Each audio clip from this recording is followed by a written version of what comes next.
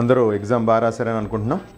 Okay, reasoning సంబంధించి ఇక్కడ ఏలో 51 నుంచి మనకి 100 వరకు క్వశ్చన్స్ ఇవ్వడం జరిగింది. ఓన్లీ అందులో 2 క్వశ్చన్స్ 66, 67 మాత్రం ఏంటంటే ఓన్లీ ప్యూర్ మ్యాథ్స్ సంబంధించి డేటా సఫిషియన్సీ కాన్సెప్ట్లో ఇవ్వడం జరిగింది. అలాగే ఇందులో రీజనింగ్ కాన్సెప్ట్లోనే ఒకవేళ క్లాక్స్ అండ్ క్యాలెండర్స్ ఉన్నాయని అనుకుంటే కనుక అందులో ఒక 4 క్వశ్చన్స్ మనకి ఏంటంటే కనుక క్వాంటిటేటివ్ యాప్టిట్యూడ్ అంటే అర్థమెటిక్ కాన్సెప్ట్లో ప్యూర్ మ్యాథ్స్లో ఇవ్వడం అనేది జరిగింది.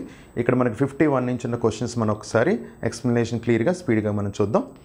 నేను ఇంకా రిమైనింగ్ టాపిక్స్ ఉన్నాయి కాబట్టి ఒకసారి కంటిన్యూ. చూడండి క్లియర్గా, identify the Venn diagram which best representation relation between triangle, equilateral triangle, right angle triangle, isolated triangle. ఇక్కడ చూడండి, త్రిభుజము, సమబాహు త్రిభుజములు, సమబాహు త్రిభుజములు, లంబకోణ త్రిభుజములు, సమద్విబాహు త్రిభుజములు క్లియర్గా కనబడుతుంది మనకి. దానికి సంబంధించి పర్టికులర్ రిప్రజెంటేషన్ చెప్పమంటున్నాడు వెన్ డయాగ్రామ్ ద్వారా. వెన్ డయాగ్రామ్ ద్వారా త్రిభుజాల్లో మనకి సమబాహు త్రిభుజాలు 3 భుజాలు సమానంగా ఉన్నది ఒక రకమైన త్రిభుజం. అలాగే లంబకోణం అంటే కనుక పెర్పెండిక్యులర్గా 90 డిగ్రీల కోణం ఉన్నది. అలాగే సమద్విబాహు త్రిభుజం అంటే కనుక 2 భుజాలు సమానంగా ఉన్నది. అంటే 3 వేరు. అందువల్ల ఇవన్నీ కూడా ఇందులో కేటగిరీలోకి వస్తే త్రిభుజాలనే ఒక కేటగిరీలోకి వస్తాయి కాబట్టి అంటే ఆప్షన్ మనం ఏమని చెప్పొచ్చు 3. ఎందువల్ల అంటే ఇవి త్రిభుజాలు. అందులో ఒకటి సమబాహు త్రిభుజం, ఒకటి లంబకోణ త్రిభుజం, ఒక సమద్విబాహు త్రిభుజం. అదే 3 త్రిభుజాలు 3 డిఫరెంట్ కాబట్టి ఆప్షన్ ఏమవుతుంది option 3. Okay, next ranking concept సంబంధించి క్వశ్చన్ ఇవ్వడం జరిగింది. ర్యాంకింగ్ కాన్సెప్ట్ క్వశ్చన్ చూడండి ఒకసారి అబ్జర్వ్ చేస్తే, ఒక తరగతిలో ఏ పై నుండి 13వ స్థానంలో మరియు బి కింద నుంచి 17వ స్థానంలో, సి యొక్క స్థానం ఏ యొక్క 5 స్థానములు దిగువగా మరియు బికు 5 స్థానములు ఎగువగా కలవు.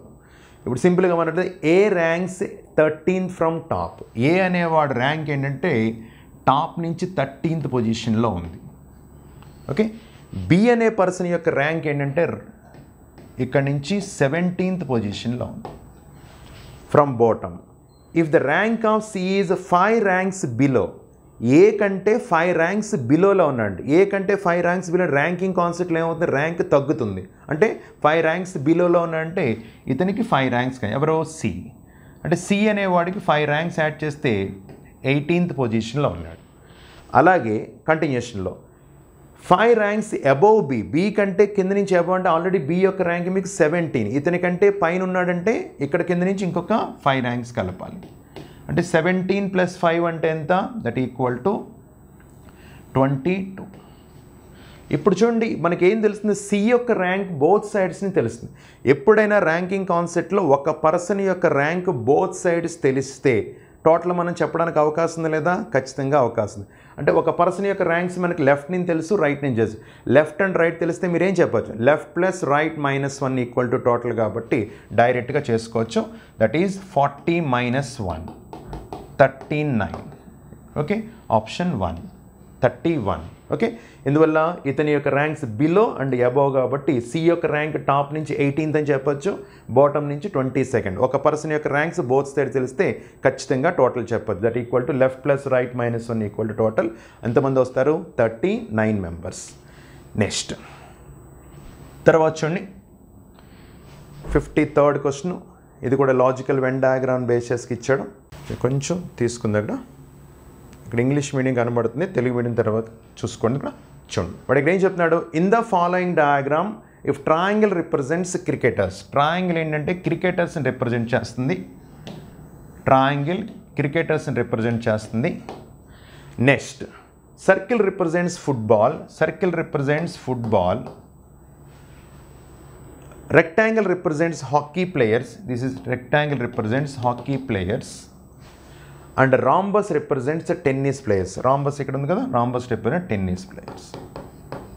అదే players. Then the difference between the number of players, the difference between the number of players who can play all the games except hockey. చూడండి ఇక్కడ వరకు ఇచ్చాడు. The number of players who can play all the games except hockey. Hockey తప్ప మిగిలినవన్నీ ఆడేవాళ్ళు ఎవరు అని అడుగుతున్నాడు. ముందు డిఫరెన్స్ ముందు ఫైండ్ అవుట్ చేయాలి. డైరెక్ట్ అడగలేదు దగ్గరికి వచ్చినాం, డిఫరెన్స్ ముందు ఫైండ్ అవుట్ చేద్దాం. హాకీ తప్ప మిగిలిన గేమ్స్ ఆడేవాళ్ళు చూడండి. హాకీ అన్నవాళ్ళు ఎక్కడున్నారు మనకి? రెక్టాంగిల్, అది రెక్టాంగిల్ కదా, రెక్టాంగిల్ అంటే రెక్టాంగిల్ కాకుండా మిగిలిన అంటే రెక్టాంగిల్లో కంటే మిగిలిన 3 డయాగ్రామ్స్లో అంటే ట్రయాంగిల్, సర్కిల్, రాంబస్లో కనబడుతున్న నెంబర్ ఏముంది ఇక్కడ? 5. ఆ 5కి డిఫరెన్స్ అంటే యాక్చువల్గా మైనస్ తీసుకోగానే డిఫరెన్స్ అంటే సింబల్ ఏంటంటే ఇది మైనస్ తీసుకున్నా పర్వాలేదు. Okay, 5 minus. ఓకే, తర్వాత next and the number of players who can play all the 4 games. All the 4 games అంటే 4 గేమ్స్ ఆడుతున్న నెంబర్ ఏం కనబడుతుంది? అన్నికంటే 2. 5కి 2కి డిఫరెన్స్ ఎంత? 3.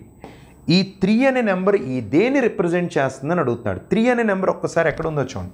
3 అనే నెంబర్ ఎక్కడ కనబడుతుంది అంటే సర్కిల్లో తప్ప ఇందులో లేదు. మిగిలిన చూడండి, రాంబస్లో ఉంది, రెక్టాంగిల్లో ఉంది, ట్రయాంగిల్లో ఉంది. అంటే ఇందులో లేదు, అక్కడ సర్కిల్లో లేదంటే ఫుట్బాల్ ఆడకుండా మిగిలిన రిమైనింగ్ గేమ్స్ ఆడేవాళ్ళు అనే విషయం తెలుస్తుంది. కాబట్టి ఆప్షన్ 4లో చూడండి, number of players who can play all the games except football. Football తప్ప ఆ 3 దేన్ని రిప్రజెంట్ చేస్తుంది? రిమైనింగ్ అన్ని గేమ్స్ కూడా ఆడేదాన్ని రిప్రజెంట్ చేస్తుంది. కాబట్టి ఆప్షన్ ఏమవుతుంది? ఆప్షన్ 4. Okay, option 4. నెక్స్ట్ తెలుగులో కూడా మనకు అదే మాట్లాడాడు. ఏమన్నాడు ఇక్కడ తెలుగులో? ఫుట్బాల్ తప్ప మిగిలిన అన్ని ఆటలు ఆడగలిగే సంఖ్య మనకి ఆ 3ని రిప్రజెంట్ చేస్తుంది. కాబట్టి ఇక్కడ కూడా ఆప్షన్ 4. నెక్స్ట్ తర్వాత చూడండి, ABCDEF are sitting around a circular table in a park. Okay, ఒక పార్క్లో ఏంటంటే 5 మెంబర్స్ సర్కిల్లో కూర్చున్నారు. 6 మెంబర్స్ 1 2 3 4 5 6 మెంబర్స్ కూర్చున్నారు. ఓకే, ఫేసింగ్ ద సెంటర్ అంటే మామూలుగా ఫేసింగ్ ద లోపల కూర్చోడు, కానీ ఇక్కడ క్లియర్గా చెప్పాడు. A and F are facing the center and the remaining are facing direction opposite to the center. That means opposite అంటే ఫేసింగ్ అవుట్ సైడ్ అనమాట. ఒక్కొక్కసారి ఫేసింగ్ ఇన్సైడ్ అవుట్ సైడ్ అని మాట్లాడుతుంటే ఇక్కడ అదే మాట్లాడాడు. ఇక్కడ కూడా చూడండి, ABCD అనే 5 వ్యక్తులు ఏంటంటే కనుక A మరియు Fలు బల్లకి కేంద్రమును అభిముఖంగా అంటే కేంద్రాన్ని ఫేస్ చేసి కూర్చున్నారు. అలాగే మిగిలిన వారు కేంద్రానికి ఎదురుగా దిశగా అభిముఖం అంటే దీనికి ఆపోజిట్లో కూర్చున్నారు. ఎవరో ఓన్లీ A and F మాత్రం సెంటర్ని ఫేస్ చేశారు. A and F అనేవాళ్ళు సెంటర్ని ఫేస్ చేశారు. అంటే మిగిలిన వాళ్ళందరూ కూడా ఎటు ఫేస్ చేసినట్టు? వీళ్ళిద్దరూ కూడా సెంటర్ని ఫేస్ చేశారు. మిగిలిన వాళ్ళందరూ కూడా అవుట్ సైడ్ కూర్చున్నారు. నెక్స్ట్ తర్వాత చూడండి, సెకండ్ ఏమంటున్నాడు? కంటిన్యూ చేద్దాం. D sitting second to the left of B. D sitting second to the left of B. ఎక్కడైనా స్టార్ట్ చేసుకోవచ్చు. ఎప్పుడైతే లెఫ్ట్ అండ్ రైట్ తీసుకున్నామో ఇది మనకి అవుట్ సైడ్ కూర్చున్న వాళ్ళకి, అవుట్ సైడ్ ఎప్పుడు కూర్చున్నా ఇది లెఫ్ట్ అవుతుంది, ఇది రైట్ అవుతుంది. ఓకే, ఇక్కడ ఏమన్నాడు ఇక్కడ? D second to the left of B. B అనే పర్సన్కి లెఫ్ట్ అంటే ఇది ఫస్ట్, సెకండ్ లెఫ్ట్లో ఎవరు ఉండాలి? D ఉండాలి. ఓకే, తర్వాత continuation. F is sitting second to the right of A. ఇప్పుడు దీని గురించి చూద్దాం. F is sitting second to the right of A. ఏకి సెకండ్ రైట్లో, ఎందుకంటే ఫేసింగ్ ద సెంటర్ కాబట్టి వాళ్ళిద్దరూ ఇలా కూర్చున్నారు. ఓకే, తర్వాత there is only 1 person between B and C. బీకి సికి మరి B ఆల్రెడీ ఇక్కడ కన్ఫర్మ్ చేసాం కాబట్టి C కూడా అవుట్ సైడ్ కూర్చున్నాడు. సారీ, ఇక్కడ C అవుట్ సైడ్ కూర్చున్నాడు. అంటే C ఎక్కడ ఉండాలంటే ఇక్కడ ఉండాలి. ఇప్పుడు ఇది ఫిలప్ చేద్దాం. ఏకి ఎఫ్కి, ఏ అనేవాడు ఎఫ్కి సెకండ్ లెఫ్ట్లో ఉండాలి. అంటే ఎన్ని ఛాన్స్ వచ్చినాయి చూడండి. ఎఫ్ ఈ second to the right of A, first chance. లేదా సెకండ్ ఛాన్స్, ఏని ఇక్కడ తీసుకుంటే ఎఫ్ ఈ second to the left of ఏ. అది తర్వాత ఇక్కడ ఏం నేను తీసుకుంటే కనుక ఇక్కడ డి కదా, ఇక్కడ ఏం తీసుకుంటే అప్పుడు ఇక్కడ ఎఫ్. అంటే ఏ అండ్ ఎఫ్ ఇక్కడ అవ్వచ్చు, ఇక్కడ అవ్వచ్చు, ఇక్కడ అవ్వచ్చు. ఓకే, ఈ క్వశ్చన్లో మనకి ఏంటంటే అడిగిన క్వశ్చన్ అంటే హూ ఈజ్ అయితే ఎఫ్కు కుడివైపున ఉన్న వ్యక్తి ఎవరు? పర్ఫెక్ట్గా చెప్పలేము యాక్చువల్గా. కుడివైపు ఉన్న వ్యక్తి అంటే ఎఫ్కి కుడివైపు అంటే ఇది కుడివైపు. ఇక్కడేమో డి అని చెప్పొచ్చు, ఇక్కడేమో బి అని చెప్పొచ్చు, అక్కడేమో సి అని చెప్పొచ్చు. మనం చెప్పడానికి అవకాశం ఉందా? లేదు. కానీ యాక్చువల్గా ఈ క్వశ్చన్ మనకి మిస్టేక్ అవ్వడం జరిగింది. ఇక్కడ ఎగ్జామినేషన్లో ఇచ్చిన ఆప్షన్ బట్టి మనం చూస్ చేసుకోవాలి. మరి ఏ కాన్సెప్ట్ ఇచ్చాడో మరి ఇక్కడ 3 ఛాన్సులు ఉన్నాయి మనకి. ఈ క్వశ్చన్ మనం ఏంటంటే తప్పు కింద తీసుకోవచ్చు. అక్కడ ఎగ్జామినర్ పాయింట్ ఆఫ్ వ్యూలో మరి దీన్ని ఎలా ట్రీట్ చేస్తారో మనం అనేది అక్కడ మనం వర్కౌట్ చేసుకుని చేయాలి. కానీ చేయాల్సిన విధానం మాత్రం ఇదనమాట. ఓకే, డి అండ్ సికి మధ్యలో ఒకటి ఉండండి, బికి సెకండ్ లెఫ్ట్లో డి ఉండాలి. అంటే మిగిలిన ప్లేస్లు మనం తీసుకుంటే ఆ మిగిలిన 3 ప్లేసుల్లో ఏకి సెకండ్ లెఫ్ట్లో, ఏకి సెకండ్ రైట్లో ఎఫ్ ఉండాలి. ఏని ఇక్కడ తీసుకుంటే సెకండ్ రైట్ ఎఫ్ ఇక్కడ అవ్వచ్చు, ఏని ఇక్కడ తీసుకుంటే సెకండ్ రైట్ అవ్వచ్చు, ఏని ఇక్కడ తీసుకుంటే సెకండ్ రైట్ అవ్వచ్చు. అప్పుడు ఎఫ్ని ఎక్కడన్నా రాసుకోవచ్చు అంటే ఎఫ్ని ఇక్కడ రాయొచ్చు, ఇక్కడ రాయొచ్చు, ఇక్కడ రాయొచ్చు. ఇక్కడ రాస్తే ఒక సందర్భంలో డి వస్తుంది, ఇక్కడ రాస్తే ఒక సందర్భంలో సి వస్తుంది, ఒక సందర్భంలో బి వస్తుంది. అందువల్ల పర్ఫెక్ట్గా మనం చెప్పడానికి అక్కడ అవకాశం లేదు. కానీ అరేంజ్మెంట్ కాన్సెప్ట్ మాత్రం ఇది, వాడు ఇచ్చిన కండిషన్స్ ప్రకారం. ఇంక రిమైనింగ్ ఏమి మనకి మెన్షన్ చేయలేదు కాబట్టి ఇందులో ఏమన్నా ఇతని పక్కన ఇతను ఉండకూడదని ఏమన్నా చెప్తే అప్పుడు మనం చేసేవాళ్ళం. ఇక్కడ అటువంటి సందర్భం ఏమీ కనబడలేదు కాబట్టి ఇది ఆన్సర్ని బట్టి వాడు ఇచ్చిన కీని బట్టి కానీ వాళ్ళు ఏదో ఒక క్వశ్చన్ తీసేస్తే దాని ప్రకారం కానీ ఏది ఫాలో అయితే దాన్ని మనం ఫాలో అవ్వాల్సింది. ఒకవేళ మీరు అరేంజ్మెంట్ చేసిండి ఒకవేళ కరెక్ట్గా పెట్టకుండా ఉన్నా ఇది ఆన్సర్ కరెక్ట్ అవ్వడానికి అవకాశం ఉంది. ఓకే, తర్వాత నెక్స్ట్ ఇక్కడ కూడా 5 persons ABCD are sitting at the corner of the square shaped garden and one is at the center. One is at the center. ఇక్కడ మనం 2 రకాలుగా ఆలోచించడానికి అవకాశం ఉంది యాక్చువల్గా. అంటే అరేంజ్మెంట్ తీసుకుంటే కనుక ఇక్కడ చూడండి, ఇక్కడ రాస్తుంది 4 పర్సన్స్ కార్నర్లో ఉన్నారు. One is at the centre. At the centre అంటే మధ్యలో ఉండాలి యాక్చువల్గా. మరి అంటే మధ్యలో అంటే వీళ్ళకి మధ్యలో కూర్చున్నాడా సెంటర్లో కూర్చున్నాడా అనేది 2 కండిషన్స్ మనం ఆలోచించాడు. అంటే ఇక్కడ ఎట్ ద సెంటర్ అనే వర్డ్ యూజ్ చేసినట్టు ఎగ్జాక్ట్గా మనం ఇలా రాసుకోవచ్చు యాక్చువల్గా. లేదా మనకేమన్నా ఫేసింగ్ ద సెంటర్ అనే వర్డ్ ఏదన్నా యూజ్ చేసి ఉంటే అలా అసలు ఆ వర్డ్ యూజ్ చేయలేదు. అంటే ఇంకో సందర్భాన్ని ఏదన్నా ఆలోచిస్తే కనుక మధ్యలో అని కూడా నేను ఆలోచించాను. అంటే ఎవరికి మధ్యలో అనే విషయం తెలియదు. అందువల్ల ఏంటంటే అక్కడ అబ్జర్వ్ చేసినప్పుడు మనకి సెంటెన్స్లో కొంచెం కొంత క్లారిటీ లేదు యాక్చువల్గా. సిట్టింగ్ ఎట్ ద కార్నర్స్ క్లియర్గా చెప్పాడు, shaped garden and one is at the centre. At the centre అంటే ఒకళ్ళకి సెంటర్ అనేది మనం చెప్పలేదు. ఎట్ ద సెంటర్ అంటే ఎక్కడ ఉండొచ్చు మనకి మధ్యలో అనే కాన్సెప్ట్లోనే మనం ఫస్ట్ బేసిక్గా వెళ్తాం మనం. ఒకవేళ రెండో సందర్భం ఏమైనా అనుకుంటే కనుక ఇలా కూడా ఏమన్నా ఛాన్సెస్ ఉన్నాయి మనకి. చూద్దాం ఒకసారి ఇక్కడ ఏమన్నాడు చూద్దాం. అంటే ఈ ప్లేస్ అనేది ఎక్కడ చెప్పలేం మనం, ఈ 4 ప్లేస్లో ఎక్కడైనా అవ్వచ్చు. ఓకే, కానీ ఇక్కడ మాత్రం ఒకటే ప్లేస్ అని మనం చెప్పచ్చు. ఇక్కడ ఏమన్నాడు, ఏ ఈజ్ ఎడ్జసెంట్ టు సి. ఏ సికి పక్కన ఉండంటే ఏ అండ్ సి పక్క పక్కన ఉన్నారంట. అంటే ఏ అండ్ సి అంటే ఇలా ఉండొచ్చు, ఇలా కూడా ఉండొచ్చు. ఏ and C adjacent to each other.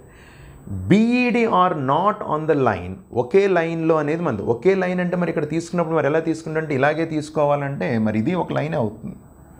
ఇలాగన్నా ఒక లైన్ అవ్వచ్చు, ఇలాగన్నా ఒక లైన్ అవ్వచ్చు. అవునా? వాడు ఏ కండిషన్తో అనేది మనకి ఎక్కడ మనకి చెప్పలేదు. మనకి ఒక 4 స్క్వేర్స్లో ఉన్న చోట కార్నర్స్లో కూర్చున్నాడు, ఒకడు సెంటర్లో ఉన్నాడని ఎట్ ద సెంటర్ అంటే ఆ మిడిల్ ప్లేస్ కింద మనం ఫస్ట్ కన్సిడర్ చేస్తాం.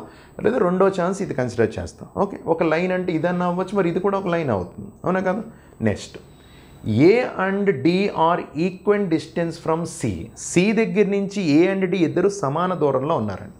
అంటే ఏని ఇక్కడ తీసుకున్నారు, ఎక్కడో చోట తీసుకున్నారు, ఏదో కార్నర్లో. సమాన దూరంలో అంటే ఇటు కానీ ఇటు కానీ మీరు ఎలా అయినా తీసుకోవచ్చు. ఈ 2 ప్లేసులు ఏ ప్లేస్ అన్నా అవ్వచ్చు, ఇక్కడన్నా అవ్వచ్చు, అక్కడన్నా అవ్వచ్చు, లేదా అక్కడన్నా అవ్వచ్చు, ఇక్కడన్నా అవ్వచ్చు. ఓకే, తర్వాత ఇక్కడ నేను తీసుకుంటే కనుక సేమ్ ఏ అనేవాడిని ఎక్కడో చోట తీసుకున్నాను అనుకోండి, డి అండ్ ఎవరో సి ఈక్వెంట్ డిస్టెన్స్, ఇక్కడన్నా తీసుకోవచ్చు ఏ అని. ఓకే, తర్వాత ఇంకా చెప్పిన ఛాన్స్ ప్రకారం మనం క్లియర్ చేసుకుందాం. తర్వాత ఫ్రమ్ ఏ, తర్వాత AED are not on the line. AED not on the line. AED ఇలా తీసుకోవడానికి లేదు, ఇలా తీసుకున్నా ఈ ఉండడానికి ఇక్కడ ఈని రాయడానికి అవకాశం లేదు. తర్వాత అంటే ఇక్కడ కన్ఫామ్గా మీరు ఏం చెప్పచ్చు అంటే ఒక ఛాన్స్ బీకి ఛాన్స్ ఉందండి. ఓకే, ఒక ఛాన్స్ తీసుకుందాం ఒకసారి. తీసుకుంటే తర్వాత ఏఈడి ఇక్కడ ముందు ఒకటి చెప్పాడు. బిఈడి అనేవాళ్ళు ఒకటో వరుసలో ఉండకూడదు, ఒక వరుస అంటే ఎలా అయినా ఉండకూడదు. తర్వాత ఏఈడి కూడా ఒక వరుసలో ఉండకూడదు. ఇప్పుడు చూడండి ఒకసారి ఏఈడి అని ఛాన్స్ తీసుకుంటే ఇక్కడ వరుసలో నేను ఏఈడిని రాయడానికి అవకాశం లేదు. తర్వాత అంటే ఇక్కడ కన్ఫామ్గా నేను బీని రాయడానికి ఛాన్స్ కనబడలేదు. ఎందువల్లంటే బిఈడి కూడా ఒక దాంట్లో ఉండకూడదు. అంటే ఉండడానికి ఛాన్స్ ఏదన్నా ఉంది అంటే కనుక ఒక ఛాన్స్ ఈ కింద తీసుకోవచ్చు. అప్పుడు ఇక్కడ మనం బీని తీసుకోవచ్చు. ఇప్పుడు చూడండి ఏఈడి అనేది ఒక వరుసలో లేరు, ఇలా కానీ ఇలా కానీ. అలాగే బిఈడి అనేది కూడా ఒక వరుసలో లేరు. సరిపోయిందా? అంటే మనకు చుట్టూ ఉండే అవకాశం ఎవరికి ఉందంటే కనుక ఏసీఈడికి ఛాన్స్ ఉంది. అంటే ఆప్షన్ 1.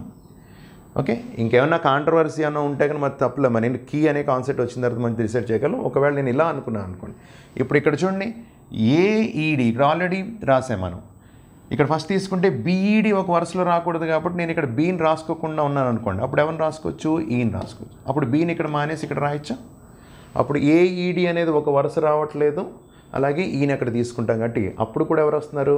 ఏసీఈడి వస్తున్నారు. అప్పుడు కూడా ఇదే ఛాన్స్ ఉంది. అందువల్ల ఎక్కువ శాతం ఛాన్స్ ఏంటంటే కనుక 2 కండిషన్స్తో ఇక్కడ మనం చేస్తాం. ఏ ఛాన్స్తో తీసుకున్నా ఏసీడిఈకి అవకాశం అనేది ఎక్కువ ఉంది కాబట్టి ఆప్షన్ 1 కింద చూస్ చేసుకోండి. ఓకే, మీరు చేస్తుంటే కనుక ఖచ్చితంగా 1 అనేది కరెక్ట్ అవ్వడానికి అవకాశం, ఎక్కువ శాతం అవకాశం ఉంది. దాన్ని బట్టి ఇక్కడ చెప్తున్నాం. ఇంకా కీని బేస్ చేసుకునే మనం వెళ్ళాలి. తర్వాత నెక్స్ట్ తర్వాత 56.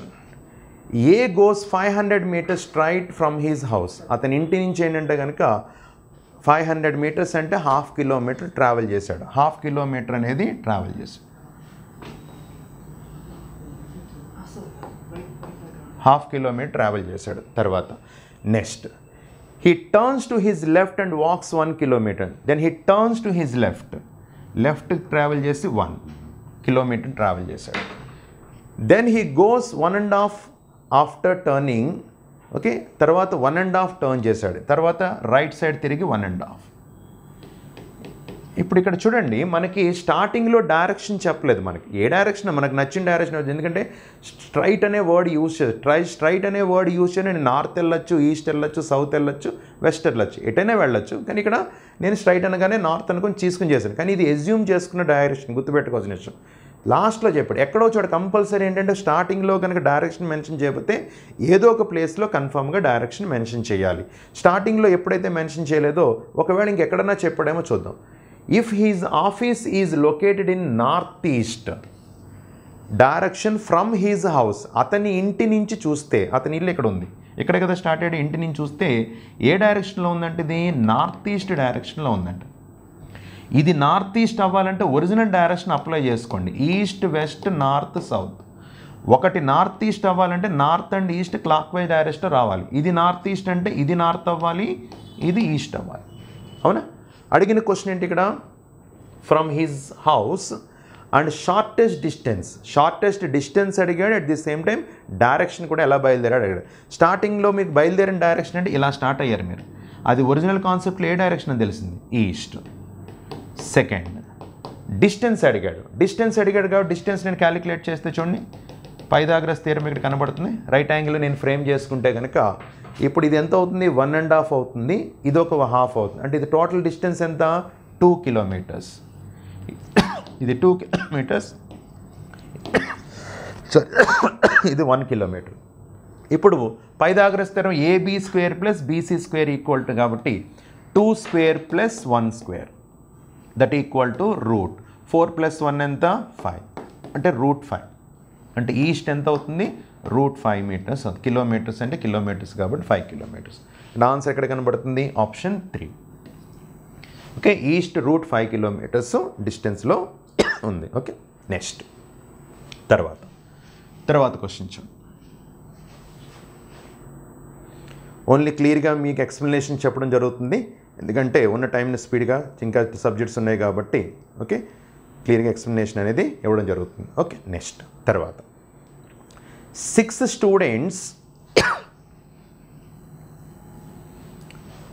students S1, S2, S3, S4, S5 wrote an entrance examination and following is information regarding to their marks. Sum of the marks of all is 1000. మొత్తం అందరిది కలిపి ఎంత అంటే కనుక 1000. అంటే S1 + S2 + S3 + S4 + S5 + S6 equal to 1000. Sorry. S3 got more marks than S4 but less than S2. Okay, S3 got 1, 2, 3, 4, 5, 6. Okay, ఆ information పక్కన రాదు. S3 got ఉన్న ప్లేస్ని రాస్తున్నాను. S3 got more marks than S4 and less than S2. S6 got least marks among them. వీళ్ళందరికన్నా బాగా తక్కువ వచ్చింది ఎవరికంటే S6. అంటే లాస్ట్ ప్లేస్లో, ఇది ప్లేస్లు కాబట్టి లాస్ట్ ప్లేస్లో మనం డైరెక్ట్గా S6 రాసుకోవచ్చు. Okay, next 400 marks is the highest mark and 600 marks the least mark. అందరికంటే ఫస్ట్ వచ్చినోడికి ఎన్ని వచ్చినాయి అంటే 400. అంటే ఈ ఫస్ట్ ప్లేస్లో కన్ఫామ్గా మనకి ఎన్ని రావాలి, 400 రావాలి. లాస్ట్ ప్లేస్లో వచ్చినోడికి ఎన్ని వచ్చినాయి, 60 మార్క్స్ వచ్చినాయి. ఓకే, తర్వాత the positions of the students having highest marks is first and the positions of students having least is 6. అంటే ఫస్ట్ మార్క్ వచ్చినోడికి ఏమో first place, second last place వచ్చిన లాస్ట్ ప్లేస్. అలాగే మనం రాసుకుంటున్నాం ఇక్కడ. అంటే డైరెక్ట్గా మన నెంబరింగ్ కూడా అప్లై చేసుకోవడానికి అవకాశం ఉంది. యాక్చువల్గా S1 దగ్గర నుంచి మొదలుపెట్టి వాడు S1 గాట్ 400 క్లియర్గా చెప్పేసి, అంటే S1 గాట్ 400. నెక్స్ట్ తర్వాత S5's position in the list is second from last. S5 is lost. Already ఒక కండిషన్ రాసాం, S2 S3 ముగ్గురు వరుసగా ఉన్నాయి, ఖాళీగా ఉన్న ప్లేస్లు అవే కాబట్టి ఇది S2, ఇది S3, ఇది S4. మార్క్స్ తెలియదు మనకి, వాడు అడుగుతుంది అంటే చూద్దాం. ఇఫ్ S1 గాట్ 400 మార్క్స్ అయిపోయింది కదా. నెక్స్ట్ ద యావరేజ్ మార్క్స్, ఇది చూడండి. The average marks of 3 students, last 3 students is, last 3 students that means S4, S5 and S6. వీళ్ళ ముగ్గురు యొక్క యావరేజ్ అంటే S1 plus S4 plus S5 plus S6 by average అంటే ఏంటి 3. ఓకే, ఈజ్ క్వశ్చన్ ఇక్కడే solve చేస్తున్నాను చూసుకోండి, ఎందుకంటే మళ్ళీ పేజ్ మనం మార్చిన టైం ఎందుకు లెక్క చదవాలి. అది యావరేజ్ ఎంత 95. రెడ్ కలర్ యూజ్ చేస్తున్నా, క్లియర్గా కనబడుతుందో తెలిసి. S4, S5, S6 యొక్క యావరేజ్, ముగ్గురు స్టూడెంట్స్ యావరేజ్ కాబట్టి టోటల్ సమ్ ఆఫ్ క్వాంటిటీస్ కాబట్టి బై 3. అంటే వీళ్ళ ముగ్గురు యొక్క టోటల్ ఎంత వచ్చిందండి 270 ప్లస్ 15 అంటే S4 plus S5 plus S6 is 285. Already S6 యొక్క వాల్యూ ఎంత తెలుసు మీకు, మైనస్ దీన్ని ఎదురు పక్క తీసుకొస్తే -60 దట్ ఈజ్ 215. 225. అంటే ఇప్పుడు S4 ప్లస్ S5 కలిపి ఎంత అని చెప్పొచ్చు అండి 225. S4 ప్లస్ S5 ఇద్దరిది కలిపి 225. అడిగిన క్వశ్చన్ ఏంటో చూడండి. Then the total number of marks S2 and S3 is, S2 S3 యొక్క టోటల్ ఎంత అని అడుగుతున్నాడు. ఇప్పుడు S2 S3 టోటల్ కావాలి, వీళ్ళిద్దరిది కలిపి చెప్పమంటున్నాడు. విడివిడిగా మార్కులు తెలియదు మనకి, కలిపి చెప్పమంటున్నాడు కాబట్టి ఇవన్నీ టోటల్ చేసి 1000లో తీసేయడం కదా, అవన్నీ టోటల్ చేయండి. ఎంత అవుతుంది 625 ప్లస్ 60 అంటే 685. టోటల్ ఎంత అండి మనకి 1000. 685 సబ్ట్రాక్షన్ 513 దట్ ఈస్ 315 అని డైరెక్ట్గా చెప్పచ్చు. ఓకే, ఇది డైరెక్ట్గా క్యాలిక్యులేట్ చేసే విధానం. వాడు ఇచ్చిన క్వశ్చన్కి కొంచెం కాంప్లికేటెడ్గా ఇచ్చాడు క్వశ్చన్. అంటే కంపారిజన్ అనే కాన్సెప్టే ఇచ్చాడు యాక్చువల్గా, కానీ కంపారిజన్లో ఆ మార్క్స్ని యూజ్ చేసుకుంటూ క్వశ్చన్ ఇవ్వడం అనేది జరిగింది. ఓకే, నెక్స్ట్ డైరెక్ట్గా ఆర్గ్యుమెంట్స్ ఇచ్చాడు ఇక్కడ చూడండి. Should there be blended learning in education system, అంటే ఆన్లైన్ సిస్టమ్ జరుగుతుంది కదా, ఇవి మనం ఉండడం మంచిదని అడుగుతున్నాడు. విద్యా వ్యవస్థలో బ్లెండెడ్ లెర్నింగ్ అంటే కనుక ఆన్లైన్తో జరిగి మీడియాతో జరిగే ఇష్యూస్ అని, అంటే ప్రజెంట్ జరుగుతున్న విద్యా విధానం ఎక్కువగా జరుగుతుంది కదా మన కరోనా టైంలో, దాని మీదే క్వశ్చన్ ఇవ్వడం జరిగింది ఇక్కడ.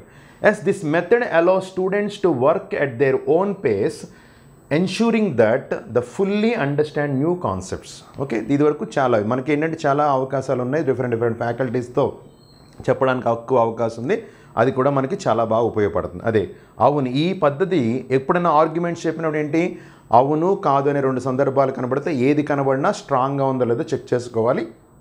ఈ పద్ధతి కొత్త భావనలు పూర్తిగా అవగాహన చేసుకుని భరోసా ఇస్తుంది, విద్యార్థుల్లో వారి స్థాయిలో అభ్యసించడానికి అనుమతి లభిస్తుంది. ఓకే, కరెక్ట్, ఖచ్చితంగా కరెక్ట్.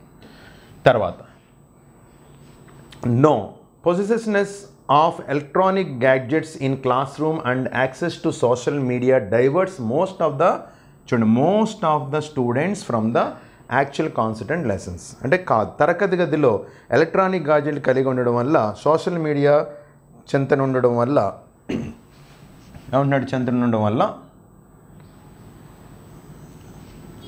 ఉండడం వల్ల అవి చాలామంది విద్యార్థులు వారికి కావాల్సిన భావన పాటను పక్కకు మళ్ళిస్తాయి. ఇది కూడా ఛాన్స్ ఉంది. ఎక్కువగా మనకి ఏంటంటే మొబైల్ని పట్టుకొని చూడడం ఏంటంటే డైవర్ట్ అవ్వడానికి కూడా కొంత అవకాశం ఉంది. అటు ఇటు అవ్వచ్చు, లేదా ఏదైనా చెప్పింది కరెక్టా కాదని వెనక్కి ముందుకి చెక్ చేసుకోవడం ఇవన్నీ కూడా జరుగుతున్నాయి కాబట్టి అది కూడా ఛాన్స్ ఉంది. కాబట్టి దీనికి ఎక్కువ అవకాశం ఉంది, దీనికి కూడా అవకాశం ఉంది. కాబట్టి ఒకటి సరైందే, అట్ ది సేమ్ టైం రెండు కూడా సరైంది. కాబట్టి ఆన్సర్ ఏమవుతుంది? Both 1 and 2 are strong. Option ఏమవుతుందంటే 3 అవుతుంది. ఓకే, నెక్స్ట్ ఇంకా దీని గురించి ఏంటంటే ఇంట్రడక్షన్స్ అలాంటివి ఏమీ చెప్పడం, డైరెక్ట్గా మనకి ఆన్సర్ ఇంపార్టెంట్ కాబట్టి దానికి సంబంధించి మనం డైరెక్ట్గా వెళ్తున్నాం. అది చూడండి. నెక్స్ట్ కూడా చూడండి, ఆర్గ్యుమెంట్స్ ఇచ్చాడు మళ్ళీ. Should there be high level of violence in film in the names of entertainment? సినిమాల్లో ఏంటంటే ఎక్కువ హింసాత్మకంగా చూపించడం అనేది కరెక్టా కాదని అడుగుతున్నాడు అక్కడ. No, exposure to high level of violence causes behavioral changes in human attitude, particularly evarlo anta children and youth, thereby developing criminal thoughts in the mind.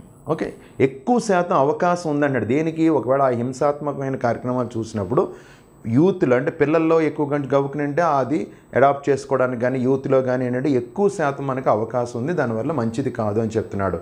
అంటే వాడు ఇచ్చిన స్టేట్మెంట్ కరెక్ట్ ఆర్గ్యుమెంట్, ఎందుకంటే నో అని చెప్పాడు కాబట్టి. తర్వాత yes, when the story demand the film makers have no other go. Okay, story demand చేయడం వల్ల ఎవరైతే సినిమాలు నిర్మిస్తున్నారో వాళ్ళకి ఏంటంటే కనుక ఇంక వేరే దారి లేదంటున్నాడు. ఇది ఒక్కటే కాదు కదా, ఇంకా రకరకాలుగా మనం చెప్పొచ్చు. కాబట్టి ఇది ఒక్కటే మనకి ఎప్పుడైతే కనబడిందో అది ఖచ్చితంగా ఏమవుతుందంటే నో అదర్ గో అన్నాడు. ఇంక వేరే రకంగా వెళ్ళడానికి అవకాశం లేదన్నాడు. అలా ఎప్పుడు మనం చెప్పడానికి ఓన్లీ అనే వర్డ్ కానీ ఇలాంటి ఎప్పుడు కూడా రాకూడదు. ఇండైరెక్ట్గా ఇది ఒక్కటే మార్గం అని చెప్తున్నాడు కాబట్టి అది మనకి ఫెయిల్ అవుతుంది. కాబట్టి ఆప్షన్ ఏమవుతుంది? ఓన్లీ 1 మాత్రమే కరెక్ట్ అని మనం చెప్పచ్చు. ఓకే, తర్వాత చూడండి, ఏ person moves facing towards west moves 30 meters west. 30 meters వెస్ట్లో 30 meters వెళ్ళాడు. And then moves distance 80 meters నార్త్లో 80 meters వెళ్ళాడు. And again towards west 30 meters, మళ్ళీ వెస్ట్లో 30 meters వెళ్ళాడు. చూడండి, ఇక్కడ 2 వెస్ట్లు ఉన్నాయి కాబట్టి 2 సేమ్ డైరెక్షన్ ఉన్నాయి కాబట్టి యాడ్ చేసుకుంటాం. అంటే వెస్ట్ 60, నార్త్ ఎంత 80. ఎప్పుడైనా డిఫరెంట్ డైరెక్షన్స్ ఎప్పుడన్నా కనబడితే, ఎప్పుడు డిఫరెంట్ డైరెక్షన్స్ కనబడినా మనం ఏం చేసుకోవాలి? AB² + BC² అని పైథాగరస్ కాన్సెప్ట్ని అప్లై చేసుకుని డైరెక్ట్గా చేసుకోవచ్చు. ఇక్కడ 60, 80 అనుకునే కన్నా 6 and 8 అనుకోండి. అంటే 6² + 8², సింపుల్గా అంటే 100. √100 అంటే ఎంత? 10. ఒరిజినల్గా 10 రావాలి, 6, 8 అయితే, కానీ ఇక్కడ 68 కాబట్టి ఇంకో 0 వదిలేసాం కాబట్టి 0. అంటే ఆన్సర్ ఏమవుతుంది? 100 meters. ఆ డయాగ్రామ్ అది అవసరం లేదు, డైరెక్ట్గా ఇలాగ 2 వెస్ట్ కాబట్టి టోటల్ చేసుకుంటాం నార్త్. ఎప్పుడైనా 2 డిఫరెంట్ డైరెక్షన్స్ ఎప్పుడు కనబడినా సరే మనం ఏం చేసుకోవచ్చు? పైథాగరస్ని అప్లై చేసుకోవచ్చు.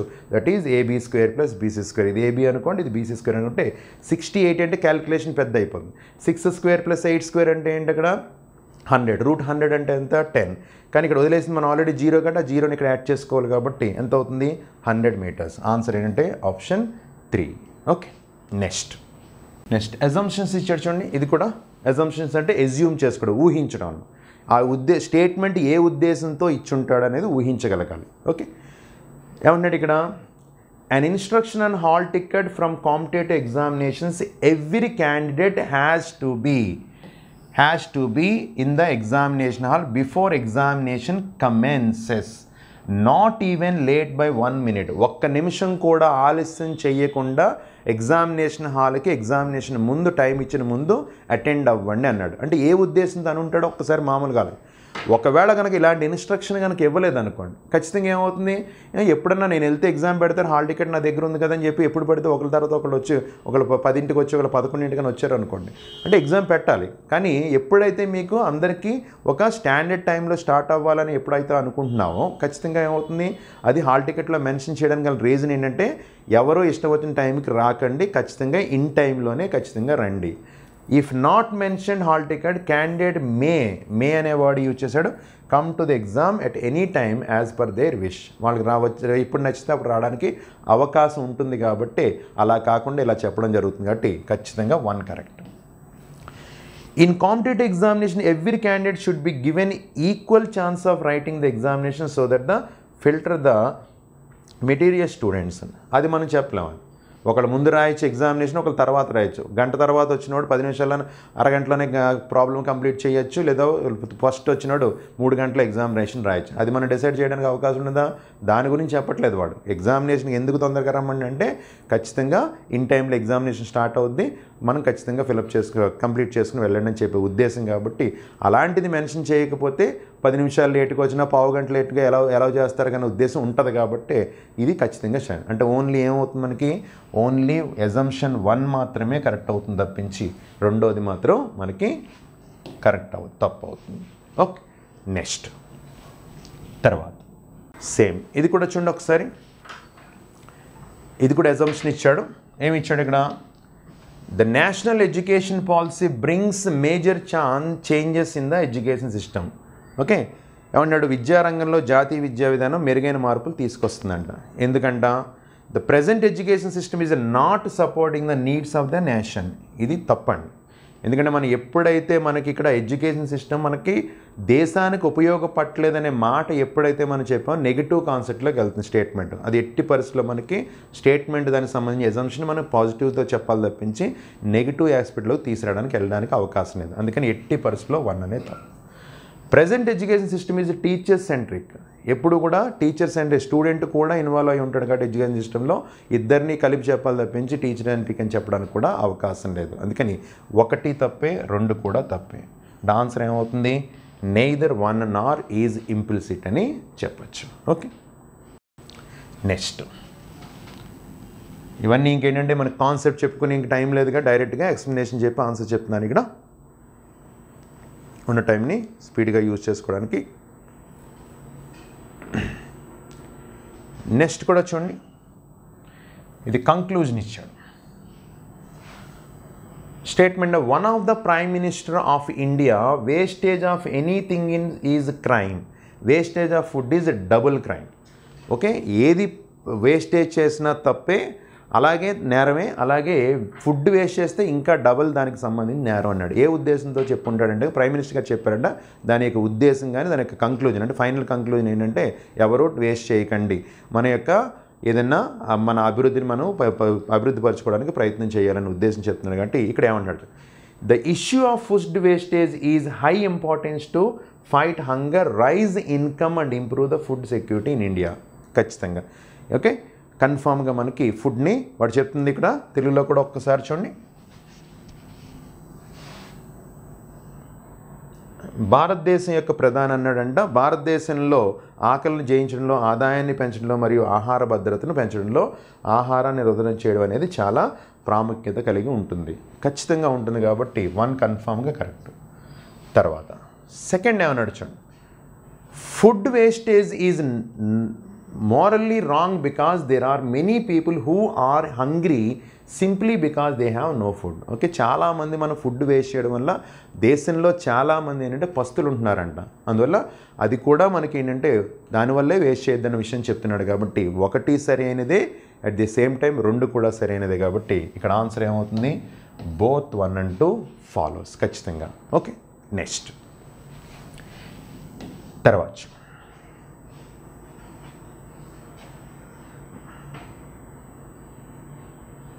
అగైన్ మళ్ళీ స్టేట్మెంట్స్ ఇచ్చాను.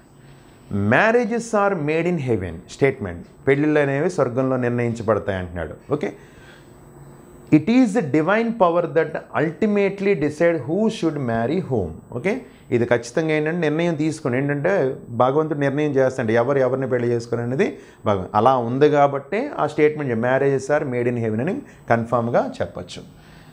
అంటే 1 కరెక్ట్. తర్వాత marriages are made in heaven before the couple even meet the earth. అంటే కిందకి ఆల్రెడీ పంపించేసినప్పుడు కింద ఏమవుతుందంటే decide అయిపోతారన్నారు. Marriages are made in అంటే స్వర్గంలో నిర్ణయించబడితే తప్పించి కిందకు వచ్చాక చేసిన తర్వాత అప్పుడు డిసైడ్ అవ్వడం కాదు. కాబట్టి ఎట్టి పరిస్థితిలో కూడా రెండోది మనకి కరెక్ట్ అవ్వదు. ఇక్కడ కూడా తెలుగులో కూడా చూడండి ఒకసారి క్లియర్గా మనం చెప్తున్నాడు. ఇక్కడ వివాహాలు స్వర్గంలో జరుగుతాయి, అది మనం చెప్పుకున్నాం.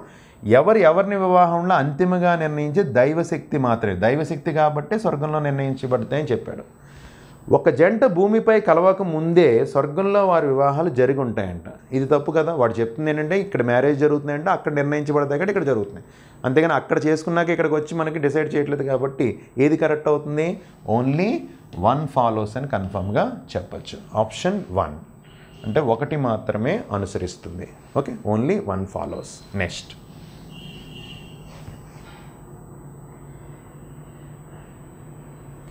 ఈ 65 అండ్ 66 ఈ రెండు కూడా ఏంటంటే ప్యూర్ మ్యాథ్స్ సంబంధించి డేటా సఫిషియన్సీ కాన్సెప్ట్ ఇచ్చాడు. ఈ రెండు నేను డిస్కస్ చేయట్లేదు.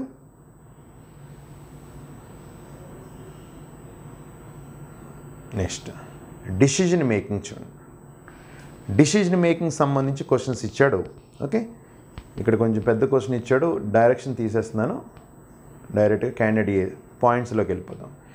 A must be graduate with minimum 60% as on 1 July 2022 must have 30 years. Points ఏంటి? ఫస్ట్ పాయింట్ ఏంటి? మినిమం 60% గ్రాడ్యుయేషన్ ఉండాలి. 2 July 2022 1 Julyకి 30 years నిండకూడదు. థర్డ్ 10th క్లాస్లో అట్లీస్ట్ 50% ఉండాలి. అలాగే must have diploma PG in management ఉండాలి. Must have minimum 1 year work experience ఉండాలి. ఇవి కన్ఫామ్గా ఉండాలి. ఇన్ కేస్ ఒకవేళ ఈ సాటిస్ఫై అవుతుంది అంటే మస్ట్ హ్యావ్ మినిమం 1 year లేకపోతే హీ మస్ట్ హ్యావ్, ఒకవేళ అది లేకపోతే కనుక he must have 60% and above at the 10th class and PG degree in management. Okay, ఒకవేళ అతనికి కనుక 60 degrees హీ మస్ట్ హ్యావ్ 60 అంటే ఈ అనేది ఏంటి? 1 year ఎక్స్పీరియన్స్ కనుక లేకపోతే అతనికి డిగ్రీ 60% ఉండాలి. And above 60% and above 10th class and PG degree in మేనేజ్మెంట్లో ఉండాలి. తర్వాత ఫస్ట్ ఏంటి? ఒకవేళ గ్రాడ్యుయేషన్లో కనుక 60% ఇవ్వకపోతే he must have minimum 2 years of experience అన్నాడు. అతనికి కనీసం 2 ఏళ్ళన ఎక్స్పీరియన్స్ ఉండాలి. Okay, any information is not known when such case will be referred to the CEO. ఒకవేళ ఇందులో ఏ ఇన్ఫర్మేషన్ లేకపోతే ఎక్కడికి వెళ్ళాలంట? CEO దగ్గరికి అది అప్లికేషన్ పంపించమన్నాడు. ఇప్పుడు చెప్తున్నాడు ఎక్స్ అనే వ్యక్తి ఏంటంటే 15th August 1995లో బోర్న్ అయ్యాడండి. 1995లో పుట్టాడంటే అతను 30 ఏళ్ళు నిండు ఉంటాయా? నిండు ఉండవు. అంటే ఖచ్చితంగా ఇది సాటిస్ఫై అవుతుంది. 1B అనేది సాటిస్ఫై అవుతుంది. తర్వాత కంటిన్యూస్లో నడుచండి. And he's graduation and PG in management, graduation అయ్యింది అలాగే పీజీ మేనేజ్మెంట్ కూడా అయ్యింది. ఇది కూడా okay. Next he has 1.5 year experience అన్నాడు. మనకు ఉన్నది ఎంత? 1 year సరిపోతుంది కానీ 1.5 year ఎక్స్పీరియన్స్ కూడా ఉంది. During his academic career from 11th standard he got 75% marks అన్నాడు. Okay, during has career from 11th standard నుంచి అతనికి 75% ఉందంట. మనకి ఏమని చెప్పాడు? 10th క్లాస్ కనీసం 50% అన్నా ఉండాలని చెప్పాడు. ఒకవేళ అందులో ఈ అనేది ఒకవేళ ఎక్స్పీరియన్స్ ఫెయిల్ అయితే, ఎక్స్పీరియన్స్ ఆల్రెడీ 1.5 year ఉంది కాబట్టి ఇంక ఇది వర్క్ అయిపోయింది కాబట్టి దీనికి వెళ్ళాల్సిన అవసరం లేదు. అలాగే 10th క్లాస్లో ఒకవేళ ఇది ఫెయిల్ అయితే కనుక చెప్పాలి. అంటే ఖచ్చితంగా మీకు ఇందులో ఏ ఇన్ఫర్మేషన్ కావాలి? మీకు 10th క్లాస్కి అతనికి అట్లీస్ట్ 50% వచ్చిందా లేదా అనేది మనకి క్లియర్గా చెప్పాలి. అది చెప్పకుండా మనం ఆన్సర్ చేయగలవా? చేయలేవు. అంటే ఖచ్చితంగా నేను ఎక్కడ తీసుకెళ్ళాలి? CEO దగ్గర తీసుకెళ్ళాలి. కాబట్టి ఆప్షన్ ఏమవుతుంది? విల్ రిఫర్ టు CEO అని డైరెక్ట్గా చెప్పచ్చు. ఓకే, తర్వాత నెక్స్ట్ క్వశ్చన్ తెలుగులో ఇచ్చాడు. ఇది ఆల్రెడీ చూసింది. మళ్ళీ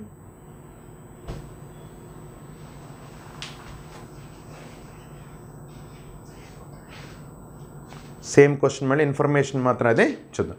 ఇప్పుడు వై గురించి మాట్లాడుతున్నాను. వై గురించి ఏం మాట్లాడుతుందంటే కనుక first class student through out his academic career అన్నాడు. అకాడమిక్ కెరియర్ అంటే త్రూ అవుట్ అంటే ఫస్ట్ నుంచి మనం స్టార్ట్ చేశాడు. అకాడమిక్ కెరియర్ మరి 10th, ఇంటర్, డిగ్రీ అనేది మనకి ఎక్కడ చెప్పలేదు. అది చూద్దాం మనం ఒకసారి. అంటే మనకి ఒక విషయం ఏంటంటే అకాడమిక్ కెరియర్ గురించి మాట్లాడాడు. ఇంకా దాంతోపాటు ఏదన్నా ఉందేమో ఒకసారి చూద్దాం. ఒకవేళ అకాడమిక్ కెరియర్ గురించి మనం మాట్లాడినప్పుడు ఏంటంటే అయితే ఇది తీసుకోవాలి అలాగే ఇది తీసుకోవాలి. వాడు 50% అంటే 10th క్లాస్, ఇంటర్మీడియట్ అకాడమిక్ కూడా ఉంటే కనుక అది కూడా తీసుకోవాలి. తర్వాత he completed his 25th birthday on 2nd September 2017. 2017 2nd Septemberకి అతనికి 25 years కంప్లీట్ అయినాయి. అంటే 2017 అంటే మళ్ళీ ఎప్పుడు 2022 Septemberకి ఖచ్చితంగా 30 years కంప్లీట్ అవుతాయి. అందువల్ల ఇంకా 5 years ఉంది కాబట్టి 2020 అంటే 30 years కంప్లీట్ అవుతాయి. ఎప్పటికీ సెప్టెంబర్ కంప్లీట్ అవుతాయి. కానీ వాడు ఇచ్చిన డేట్ ఏంటి, ఇంకా జూలై. అంటే జూలైకి ఇంకా అతను 30 years మనకి నిన్నట్ట ఇంకా లేదు. అంటే జూలై దాటిన తర్వాత సెప్టెంబర్ కాడు పుట్టినరోజు ఇంకా జూలై ముందు అయితే అతను కంప్లీట్ అయిపోయింది. ఇంకా అతను కంప్లీట్ అయినట్ట అవ్వలేదు. 29 years ఆడ్ ఎంత ఉంది మనకి, ఏజ్ సరిపోయింది. అంటే ఇది సరిపోయింది మనకి. తర్వాత applying for his post of manager he worked as assistant manager from 1st July to 3rd August. అంటే వర్క్ ఎక్స్పీరియన్స్ చూసుకుంటే ఇక్కడ జూలై నుంచి ఇక్కడ 3rd August అంటే కనుక 18 to 19 అంటే 1 year అయింది. 1 year కంటే కూడా ఒక మంత్ కూడా జూలై ఆగస్ట్ అంటే ఒక మంత్ కూడా ఎక్స్ట్రానే చేశాడు. అంటే 1 year 1 month. అంటే ఇది సాటిస్ఫై అయిపోయింది. ఇది సాటిస్ఫై అయింది. వర్క్ ఎక్స్పీరియన్స్ 1 year ఉంది మనకి. నెక్స్ట్ ఈ హ్యాడ్ డిప్లొమా ఇన్ మేనేజ్మెంట్ అంటే ఇది కూడా సాటిస్ఫై అయింది. ఇది మేనేజ్మెంట్, డిప్లొమా మేనేజ్మెంట్ సాటిస్ఫై అయింది. మరి కాకపోతే మనకి ఇందులో మనకి ఏంటనేది ఒకసారి జాగ్రత్తగా చూసుకుంటే ఏజ్ సరిపోయింది, ఇది సరిపోయింది, ఇది సరిపోయింది. కానీ ఒక్కసారి మనం ఆలోచించినప్పుడు ఇక్కడ త్రూ దిస్ అకాడమిక్ కెరియర్ అంటే అది డిగ్రీ వరకు చదివాడా, ఎక్కడ వరకు చదివాడా అనేది తెలియదు. రెండోది ఇక్కడ ఒక డౌట్ ఏంటంటే అసిస్టెంట్ మేనేజర్ కింద వర్క్ చేశాడంటే ఆ అసిస్టెంట్ మేనేజరు ఏ క్వాలిఫికేషన్తో చేశాడనేది మనకి తెలియదు. ఇక్కడ ఏంటంటే కొంచెం కాంట్రవర్సీ. మరి ఎగ్జామినేషన్లో ఆన్సర్ మరి ఎలా తీసుకుంటాడని మనకు తెలియదు. కానీ ఒకవేళ కనుక ఆన్సర్ కనుక మనకంటే అకాడమీ అనే కాన్సెప్ట్ కనుక ఎంతవరకు అనేది కనుక తెలియకపోయి అలాగే ఇక్కడ అసిస్టెంట్ మేనేజర్ కింద పనిచేసినప్పుడు ఖచ్చితంగా అతను గ్రాడ్యుయేషన్తో ఉన్నాడా లేదని తెలియదు. ఇక్కడ చూడండి డిప్లొమా ఇన్ మేనేజ్మెంట్ అంటే ఆఫ్టర్ గ్రాడ్యుయేషనా లేకపోతే ఇంటర్మీడియట్తో ఉందా అనేది మనకి ఇక్కడ క్లారిటీ అనేది మనకి ఇక్కడ ఇవ్వలేదు. అంటే ఏ ఇన్ఫర్మేషన్ అనేది మనకు క్లియర్గా చెప్పలేం కాబట్టి అప్పుడు ఆన్సర్ ఏం చెప్పచ్చు అంటే ఇది చెప్పచ్చు. లేదు ఒకవేళ కనుక డిగ్రీ వరకు కూడా ఉన్నది అని ఒకవేళ అనుకుంటే కనుక అంటే ఎగ్జామినర్ కనుక అలా ఫీల్ అయ్యి చేసుకుంటే త్రూ అవుట్ అకాడమిక్ అనేది ఒకడు చెప్పిన క్వాలిఫికేషన్స్ ప్రకారం అకాడమిక్ ఇక్కడ గ్రాడ్యుయేషన్ చెప్పాడు, ఇక్కడ పోస్ట్ గ్రాడ్యుయేషన్ చెప్పాడు, అవన్నీ త్రూ అవుట్ అకాడమిక్ కింద ఒకవేళ కన్సిడర్ చేసుకుంటే కనుక అప్పుడు ఏంటంటే కనుక ఇది ఆన్సర్ పెట్టచ్చు. ఇది బెనిఫిట్ ఆఫ్ డౌట్ కింద నేను చెప్తున్నాను. ఇక్కడ నేను క్లారిటీ నేను ఇవ్వట్లేదు. కారణం ఏంటంటే వాడు త్రూ అవుట్ అకాడమిక్ అనే వర్డ్ మాత్రమే యూజ్ చేశారు కాబట్టి అది అకాడమిక్ 10 ఇంటర్ వరకు అవ్వచ్చు, డిగ్రీ వరకు అవ్వచ్చు, పీజీ వరకు అవ్వచ్చు, అది ఎక్కడ వరకు అనే విషయాన్ని వాడు మెన్షన్ చేసి తీరాలి ఖచ్చితంగా. ఇది కీని బట్టి మనం డిసైడ్ చేయడానికి ప్రయత్నించేద్దాం. కానీ మీరు ఏదైనా మరి ఆన్సర్ మరి మీ దగ్గర పెట్టంటారో మనకు తెలియదు కాబట్టి అది ఆన్సర్ వచ్చే వరకు కీ వచ్చే వరకు వెయిట్ చేయండి. ఇది మాత్రం కొంచెం సందిగ్ధంగానే నేను ఆన్సర్ చెప్తున్నాను. అయితే ఇది కానీ ఏదైతే అది అక్కడ వచ్చిన తర్వాత కీని కన్సిడర్ చేద్దాం. ఓకే. తర్వాత నెక్స్ట్ చూడండి బ్లడ్ రిలేషన్ సంబంధించి క్వశ్చన్ ఇచ్చాడు, అదేంటో కూడా చూద్దాం. ABCDEFG 8 members ఉన్నారంటే D is the grand son of F. Okay, మనందరికీ తెలిసింది. ఒకసారి సింబల్ ఐడెంటిఫికేషన్ తీసుకుంటే wife and husband, parent and child, brother and sister. Okay, చూద్దాం. D is the grand son of F. ఎఫ్కి grand son అంట. Grand son అంటే ఎవరో D, grand son of F. G is the son in law of C. G is the son in law of C. సికి son in law అంటే సికి ఒక కూతురు ఉండాలి. ఆ కూతురు యొక్క హస్బెండ్ ఎవరంటే కనుక G is the son in law of C. F is the mother of B.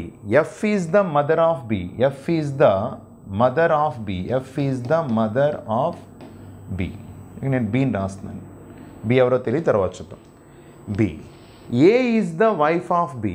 చూడండి, ఏ is the wife of B అంటే బి కన్ఫామ్గా male. Okay, A is the wife of B. H is the daughter of C. H is the daughter of C and mother of D.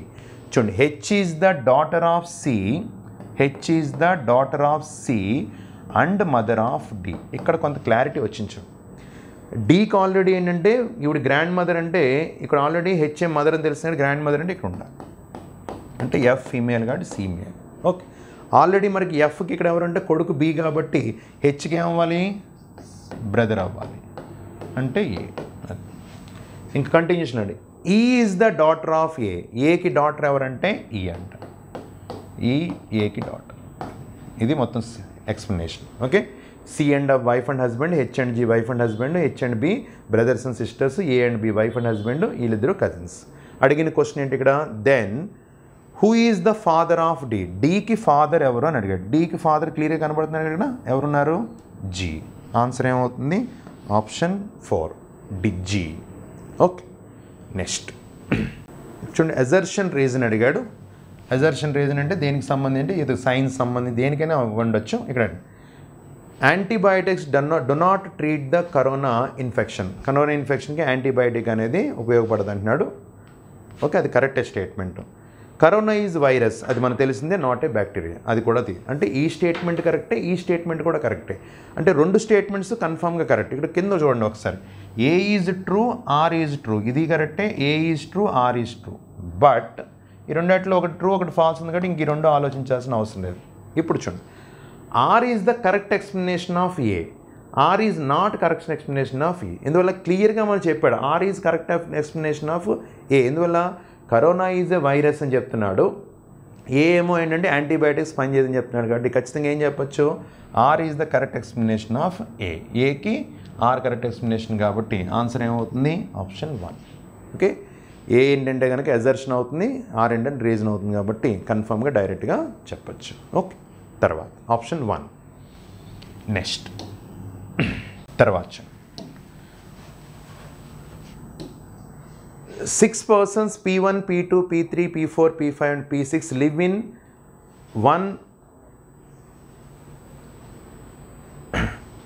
live on each floor in a building having floor numbered from bottom to top.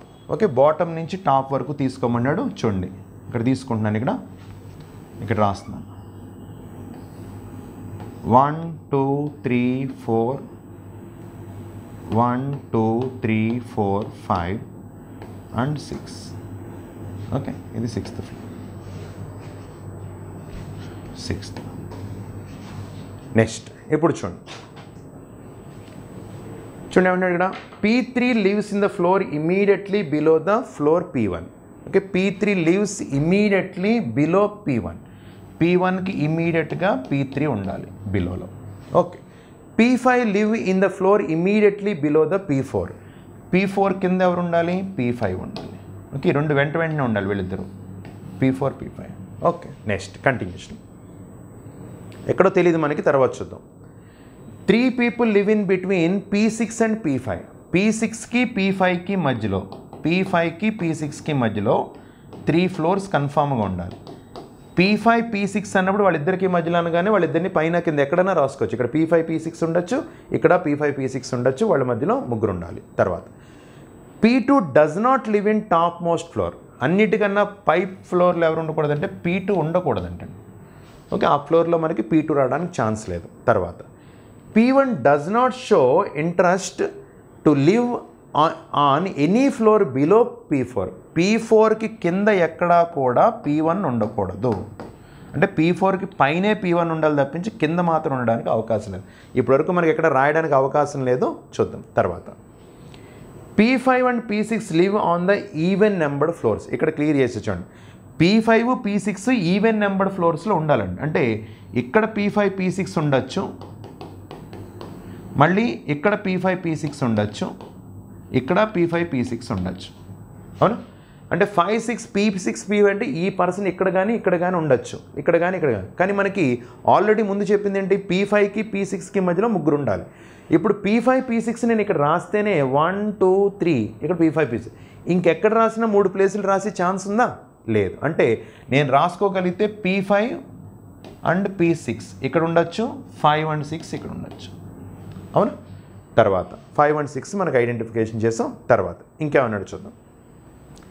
తర్వాత the person P1 and P2 రెస్పెక్ట్లీ live in which floors. అయిపోయింది, complete అయింది. ఇప్పుడు fill up చేద్దాం. ఇప్పుడు చూడండి ఖచ్చితంగా మనకి ఏంటంటే P1 అండ్ P3 వెంటనే రావాలి, P4 తర్వాత P5 రావాలి. అంటే P4 తర్వాత P5 రావాలంటే పైన రాసే అవకాశం ఉందా, లేదు. అంటే ఇక్కడ ఖచ్చితంగా 6 ఉండాలని తెలుస్తుంది, ఇక్కడ ఖచ్చితంగా 5. అప్పుడు ఇక్కడ ఎవరు రాయొచ్చు, P4 రాయొచ్చు. అప్పుడు ఇక్కడ ఎవరు రాయొచ్చు, P1 రాయొచ్చు, ఇక్కడ P3 రాయొచ్చు. ఎందుకంటే వీళ్ళిద్దరూ వెంటనే ఉండాలి, వీళ్ళిద్దరు కూడా వెంటనే ఉండాలి. అంటే వీళ్ళిద్దరూ వెంటనే ఉండే అవకాశం ఇక్కడ ఉంటేనే అప్పుడు P4 P5 ఇక్కడ రావాలి. ఇందువల్ల 5 6 రాయడానికి మన ఛాన్స్ ఏంటంటే P1 తర్వాత P4 తర్వాత P5 ఉండాలి. పైన నేను 5 కానీ 6 కానీ అంటే పైన ఇంక ప్లేస్ లేదు మనకి, అందుకని ఆ పర్సన్ ఎవరిని రాయడానికి లేదు. కాబట్టి ఖచ్చితంగా పైన 6 ఉండాలి, ఇక్కడ 5 ఉండాలి. 5 ఇక్కడ ఉంటే ఇక్కడ 4 ఉండాలి. 4 and 5 వరుసగా వచ్చారు, కానీ P1 P3 కూడా వరుసగా రావాలి. ఇంక వరుసగా ఛాన్స్ ఎక్కడ ఉంది? ఇక్కడ ఉంది, ఈ 2 ప్లేస్లో ఉంది. ఇంక మిగిలిపోయింది ఎవరు? P2 కాబట్టి ఇది P2. ఇప్పుడు చూడండి, వాడు అడిగిన క్వశ్చన్ చూడండి, రెస్పెక్టివ్లీ అని అడిగాడు. P1 and P2 respectively. P1 and P2. P1 ఎక్కడ ఉన్నాడు? 5. P2 ఎక్కడున్నాడు? 1. అంటే 5 and 1 అనేది ఆన్సర్ అవుతుంది. మన ఆన్సర్ 5 and 1 రావాలి. ఎందుకంటే 1 and 5 ఎలా అన్నా చెప్పడానికి లేదు, ఇక్కడ క్లియర్గా వాడు రెస్పెక్టివ్లీ అనే వర్డ్ యూజ్ చేశాడు కాబట్టి అదే మనం కంటిన్యూ చేయాలి. ఆ 5 and 1 ఓకే, ఎక్స్ప్లెనేషన్ ఇది ఇక్కడ కనబడుతుంది. ఓకే, ఎందుకంటే పేజ్ జరిపితే అది ఎక్స్ప్లెనేషన్ పోద్ది అందుకని. ఓకే, చూస్తున్నారు కదా. ఇప్పుడు చూడండి, పేజ్ మూవ్ చేస్తున్నాను. 5 and 1 ఎక్కడ ఉందో చూద్దాం. ఆప్షన్ 1లో ఉంది 5 and 1. 5 and 1 option 1. Okay, next చూడండి. తర్వాత the price of the petrol product have increase సబ్స్టెన్షియలీ during the past few months in the day. Okay, statement 1. The price of many goods in India are increasing now A days. Okay, ఇప్పుడు ఇక్కడ ఏమవుతుందంటే ఒకటి cause ఒకటి effect అని చెప్తున్నాడు. First statement cause, రెండోది effect అంటున్నాడు. Second cause, రెండోది ఎఫెక్ట్ అన్నాడు. 1 and 2 are effects and independent causes, 1 and 2 are causes independent effects. కానీ ఈ రెండు ఏంటంటే కనుక చూడండి, ఇది సెపరేట్. పెట్రోల్కి సంబంధించి ప్రోడక్ట్ పెరుగుతుందంటే ఇది సెపరేట్ ఎఫెక్ట్ అవుతుంది, తర్వాత కాజ్. అలాగే the price of the many goods in India are increase in now A days అంటే ఇది కూడా ప్రజెంట్ ఇంక్రీజ్, అంటే ఇది ఎఫెక్ట్ అవుతుంది, ఇది కాజ్. కాబట్టి first 1 and 2 are effects of cause ఏమవుతుంది? 2 డిఫరెంట్ కాజెస్, ఇండిపెండెంట్ కాజ్. దేనికి అది సెపరేట్ కాజెస్ తప్పించి, ఇండిపెండెంట్గా ఎఫెక్ట్ కాజ్ అనేది సెపరేట్గా తప్పించి దీనికి ఎటువంటి రిలేషన్ ఇక్కడ లేదు. అంటే ఆప్షన్ ఏమవుతుందంటే కనుక 1 and 2 are effects of independent causes. Different ఈ కాజ్ వల్ల ఏంటంటే కనుక ఇక్కడ పెట్రోల్ రేట్ పెరిగిపోయింది, ఇక్కడ ఏదో డిఫరెంట్ కాజ్ అవడం వల్ల అంటే మిగిలిన గూడ్స్ అన్నీ కూడా పెరిగిపోయినాయి. కాబట్టి డిఫరెంట్ కాజెస్ అంటే పెట్రోల్ కూడా గూడ్స్ రెండు పెరగడానికి ఒకటి మాత్రం కాజ్ కాదు, కాబట్టి అది వేరే కాజ్లో, ఇది వేరే కాజ్ కాన్సెప్ట్లో మనకి ఉంది. కాబట్టి ఆన్సర్ 2 ఎఫెక్ట్స్ కూడా డిఫరెంట్ కాజెస్ వల్ల ఎఫెక్ట్ అయిన స్టేట్మెంట్స్ అనమాట. అందువల్ల ఆప్షన్ ఏమవుతుంది? ఆప్షన్ 3. నెక్స్ట్ తర్వాత English alphabet is coded with numbered 1 to 6 starting from the last letter. అంటే Z to A, Z to A. Zకి 1 తీసుకోమన్నాడు, Aకి 26 తీసుకోమన్నాడు. అది ఆపోజిట్ లెటర్స్ కింద మనం మాట్లాడతాం. ఆపోజిట్ లెటర్స్ కాబట్టి వాటి యొక్క వాల్యూస్ తెలుసు కాబట్టి ఇక్కడ డైరెక్ట్గా నేను ఆన్సర్ చెప్తున్నాను. ఒక్కొక్క లెటర్ మనం తీసుకుంటే ఇక్కడ 4th ఆప్షన్లో చాలా క్లియర్గా ఉంది. 8th లెటర్ ఏంటి? వెనక నుంచి S, 18th letter I, 14th letter M, 11th letter P, 15th letter L, 22nd letter E. ఎప్పుడైనా లెటర్ కావాలంటే ఏమలా వస్తుంది?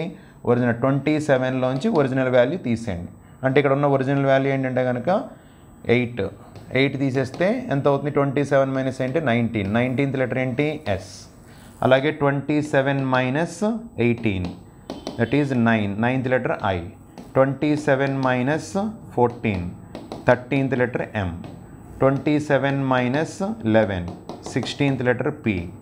27 minus 15. 12th letter L.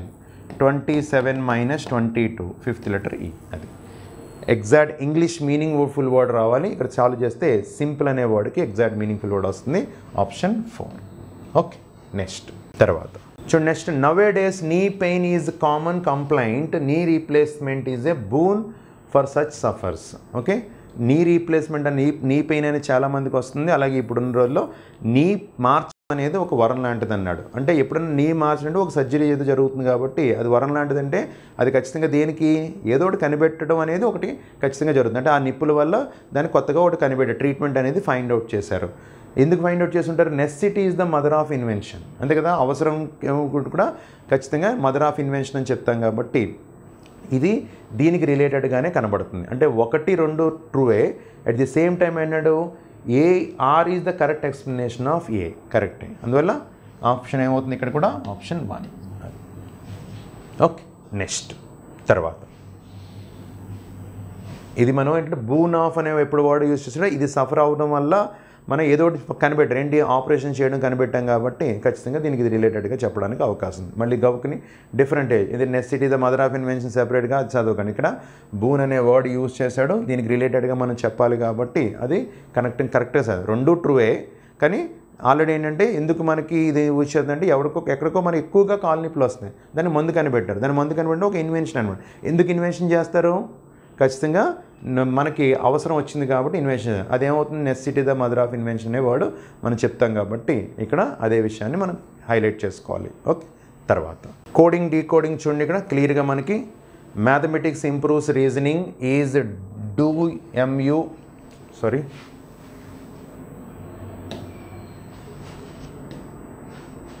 DUMUVU reasoning improves logical thinking is coded as U. Logical thinking improves common. Then direct question kelada. Mathematics improves logical thinking. దేనికి సెపరేట్గా చూసుకోండి. Mathematics అని తీసుకుంటే కనుక mathematics అనే వర్డ్ ఇక్కడ కనబడుతుంది, ఫస్ట్ స్టేట్మెంట్లో కనబడుతుంది. తర్వాత ఇంప్రూవ్ లాజికల్ థింకింగ్లో లేదు. తర్వాత చూడండి, తర్వాత సెంటెన్స్ ఏంటి? థింకింగ్ ఇంప్రూవ్స్ కామన్ సెన్స్, అది కూడా ఎక్కడ మ్యాథమెటికల్ లేదు. అంటే ఇందులో ఉండి ఇంకెక్కడా లేనిది ఏంటో చూసుకోండి. ఇందులో ఉండి ఎక్కడా లేని తీసుకుంటే డియు ఆల్రెడీ ఉంది. తర్వాత ఎంయు అనేది ఎక్కడన్నా ఉందా? ఎంయు లేదు. At the same time VU లేదు, వియు ఇక్కడ ఉందండి. అంటే ఖచ్చితంగా మనం ఏం చెప్పచ్చు? ఎంయు అని చెప్పచ్చు. ఆప్షన్లో మనకి ఎంయు అనేది ఎక్కడెక్కడ ఉంది చూసుకోండి. ఇందులో ఎంయు ఉంది, ఇందులో ఎంయు ఉంది, ఇందులో ఎంయు ఉంది, ఇందులో కూడా ఎంయు ఉంది. తర్వాత సెకండ్, తర్వాత ఏమన్నాడు? ఇంప్రూవ్స్ అనే వర్డ్ ఇక్కడ ఒక చోట కనబడుతుంది. రీజనింగ్ ఇంప్రూవ్స్ లాజికల్ థింకింగ్ ఇక్కడ కూడా కనబడుతుంది. అలాగే third one, logical thinking improves common sense. అంటే మూడాట్లో కూడా కనబడుతుంది. మూడు స్టేట్మెంట్స్లోని కనబడుతున్న వర్డ్స్ ఏంటో చూడండి. డియు కనబడింది, ఇక్కడ డియు కనబడింది, ఇక్కడ కూడా డియు కనబడుతుంది. మూడాట్లో కామన్గా కనబడుతుంది డియు కాబట్టి ఇందులో డియు లేదు కాబట్టి తీసేయండి, ఇందులో డియు లేదు కాబట్టి తీసేయండి. ఇక్కడ ఒక చోటు ఉంది, ఇక్కడ ఒక చోటు ఉంది. ఇంకా వైఏ రెండాట్లో ఉందండి. ఎల్యూ ఒకటి చెక్ చేసుకుంటే సరిపోతుంది. యాక్చువల్గా అది ఏది ఉందో మనం చెక్ చేసుకుందాం. ఇక్కడ ఏముంది? Logical thinking. లాజికల్ అనే వర్డ్ ఎక్కడెక్కడ ఉందో చూడండి. రీజన్ లాజికల్ అనే వర్డ్ ఇక్కడ ఒక చోట కనబడుతుంది. అలాగే లాజికల్ థింకింగ్ ఇక్కడ కూడా కనబడుతుంది. అంటే ఈ రెండాటిలో కామన్గా ఏం కనబడుతుందో చూసుకోండి. కామన్గా తీసుకుంటే ఎల్యూ కనబడుతుంది. మనకి ఇక్కడ వియు ఉంది. వియు అయినా కామన్గా ఉందా? లేదు. అంటే ఎల్యూ చెక్ చేసుకుంటే వర్కౌట్ అయిపోయింది కాబట్టి ఇంక వైఏ అంటే ఏంటంటే కనుక థింకింగ్ అవుతుంది కాబట్టి ఖచ్చితంగా ఆన్సర్ ఏమవుతుంది? ఆప్షన్ 3 అని చెప్పచ్చు. ఓకే, నెక్స్ట్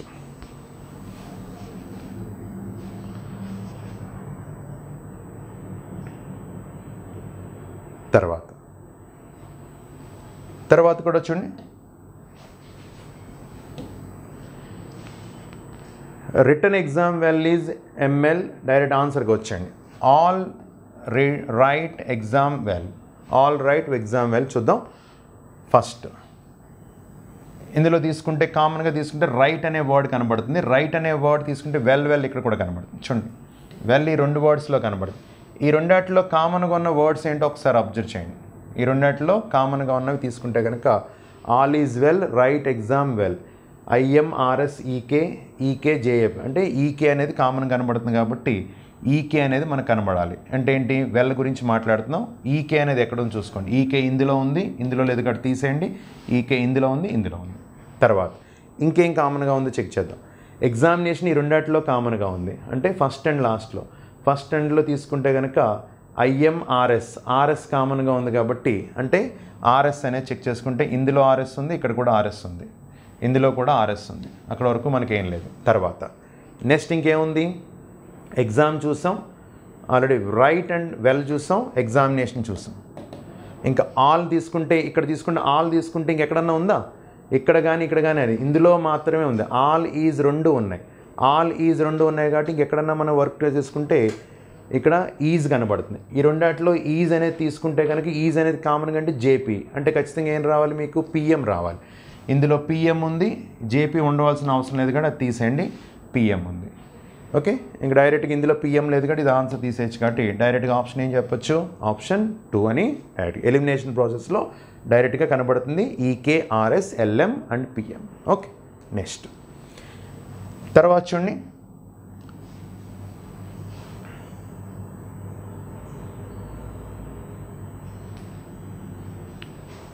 తర్వాత సిరీస్ కనబడుతుంది ఇక్కడ -3 అంటే that is sorry plus and C+3 6+3 I 9+3 అంటే 12L. ఫస్ట్ లెటర్ I అంటే ఈ రెండాటిలో ఛాన్స్ ఉందండి. తర్వాత -3 24 -3 21 21 -3 18th లెటర్ R అంటే IR అనేది రావాలి. నెక్స్ట్ లెటర్ సరిపోయిందో కూడా చెక్ చేసుకుంటే -3 18 -3 15 O అది కూడా సరిపోయింది. Okay, next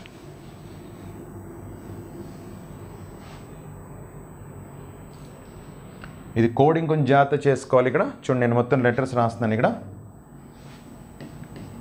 first 1 to 9 ABCDEFGHI, తర్వాత 10 to 11 JKLMNOPQR, తర్వాత 19 to 26 STUVWXY అండ్ Z. అది ఓకే, వాడు ఏం చెప్తుందంటే ఫస్ట్ 1 to 9 లెటర్స్కి ఏంటంటే +17 యాడ్ చేయమని, అంటే దీనికి మీరు +17 యాడ్ చేసుకుంటూ వెళ్ళాలి. తర్వాత ఏంటంటే -1 చేసుకుంటూ వెళ్ళాలి, తర్వాత -18 చేసుకుంటూ వెళ్ళాలి. అది ఇప్పుడు ఏకి +17 చేస్తే చూడండి, 1 + 17 అంటే 18th లెటర్ R, B అంటే RSTUVWXYZ. తర్వాత కోడింగ్ చూడండి, J-1 అంటే 9th I JKLMNOPQ.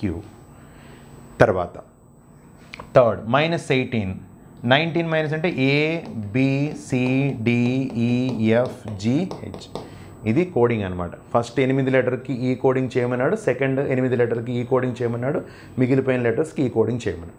చేసిన తర్వాత reverse process should be followed. అంటే రివర్స్ ప్రాసెస్ కూడా చూడండి, అంటే ఇలాగా చూడొచ్చు, కోడింగ్ ఇలా చూడొచ్చు. ఎలా తెలుస్తుంది మనకంటే కనుక which word is coded as God, God అనే వర్డ్ ఏది కోడ్ అయింది అని అడుగుతున్నాడు.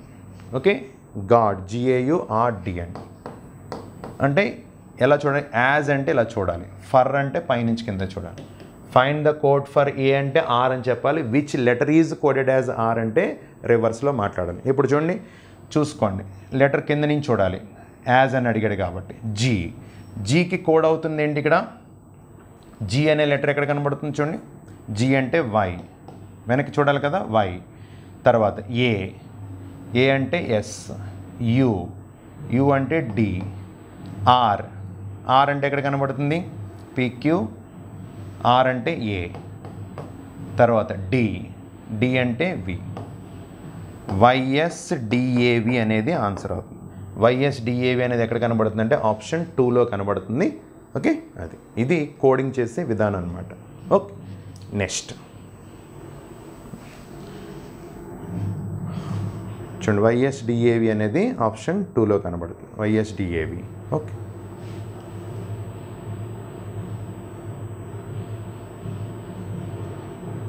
కొంచెం స్పీడ్గా చెప్పడం జరుగుతుంది, కారణం ఏంటంటే ఇంకా సబ్జెక్ట్స్ ఉన్నాయి కాబట్టి.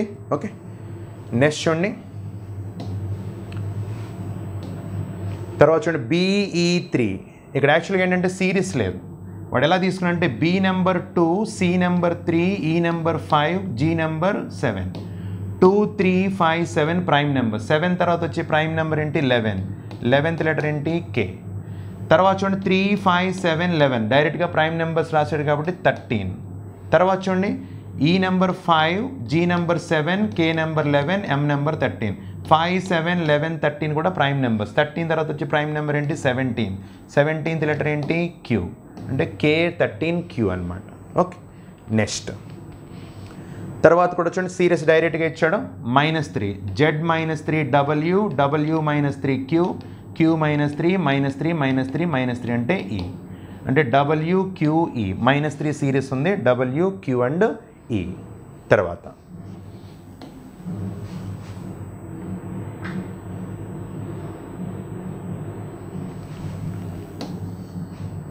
చూడండి, pointing to A photograph A said, ఒక పర్సన్ని చూపించి ఏ అనే నేను మాట్లాడుతాను. ఏమని? హిజ్ డాటర్స్ మదర్ ఈజ్, ఒక పర్సన్ మ్యాన్ చూపించాను. హిజ్ డాటర్స్ మదర్, అతని యొక్క డాటర్ యొక్క mother, ఈవిడెవరంట? Is the daughter in law of my father, నా ఫాదర్కి డాటర్ ఇన్ లా. ఇతనికా చెప్తాను, ఇతని ఫాదర్ కంటే ఇతని ఫాదర్ అంటే ఇతని బ్రదర్ ఎవరో అయ్యండి, బ్రదర్ కానీ సిస్టర్ కానీ, నా ఫాదర్కి కోడలు. ఓకే, అతని కూతురి యొక్క తల్లి, ఒక అతన్ని చూపించి నేను మాట్లాడతాను. అతని కూతురి యొక్క తల్లి ఎవరంటే, ఆ కూతురి యొక్క తల్లి ఎవరంటే మా నాన్నగారికి కోడలు. అంటే అతని యొక్క వైఫ్ ఎవరంటే మా నాన్నగారి కోడలు. అంటే మా నాన్నగారి కోడలు అంటే అతను నాకు ఖచ్చితంగా ఏమై ఉండాలి? బ్రదర్ అయి ఉండాలి. అంటే నేనేమవ్వాలో మనకు తెలియదు. ఏ అనేవాడు మాట్లాడుతుంటే ఏ మేల్ అవ్వచ్చు, ఫిమేల్ అవ్వచ్చు. కాబట్టి అప్పుడు నేను మేల్ అని ఫిమేల్ అనుకుంటే వీళ్ళిద్దరూ ఏమవుతారు? బ్రదర్స్ అండ్ సిస్టర్స్ అవ్వచ్చు, లేదా బ్రదర్స్ అవ్వచ్చు. బ్రదర్స్ అండ్ సిస్టర్స్ అంటే మనం ఏం చెప్తాం? డైరెక్ట్గా బ్రదర్ కానీ సిస్టర్ కానీ చెప్పడానికి అవకాశం లేనప్పుడు, జెండర్ డినోట్ చేయలేనప్పుడు మనం ఎప్పుడు ఏం చెప్పాలి? సిబ్లింగ్స్ అనే వర్డ్ యూజ్ చేస్తాం.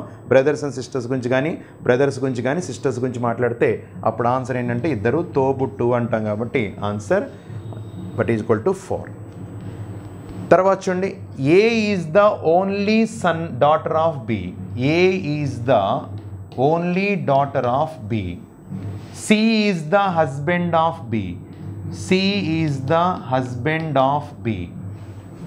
D is the father of C. D is the father of C. And E is the wife of D. And E is the wife of D. Then A is related to E. A is related to E. నా కూతురు లేదా నా కొడుకు యొక్క కూతురు. నా కొడుకు యొక్క కూతురు నాకేమవుతుంది? మనవరాలు అవుతుంది. కాబట్టి grand daughter. Okay, simple question, 2 blood relation కానీ చాలా సింపుల్గానే ఇవ్వడం జరిగింది. ఓకే, నెక్స్ట్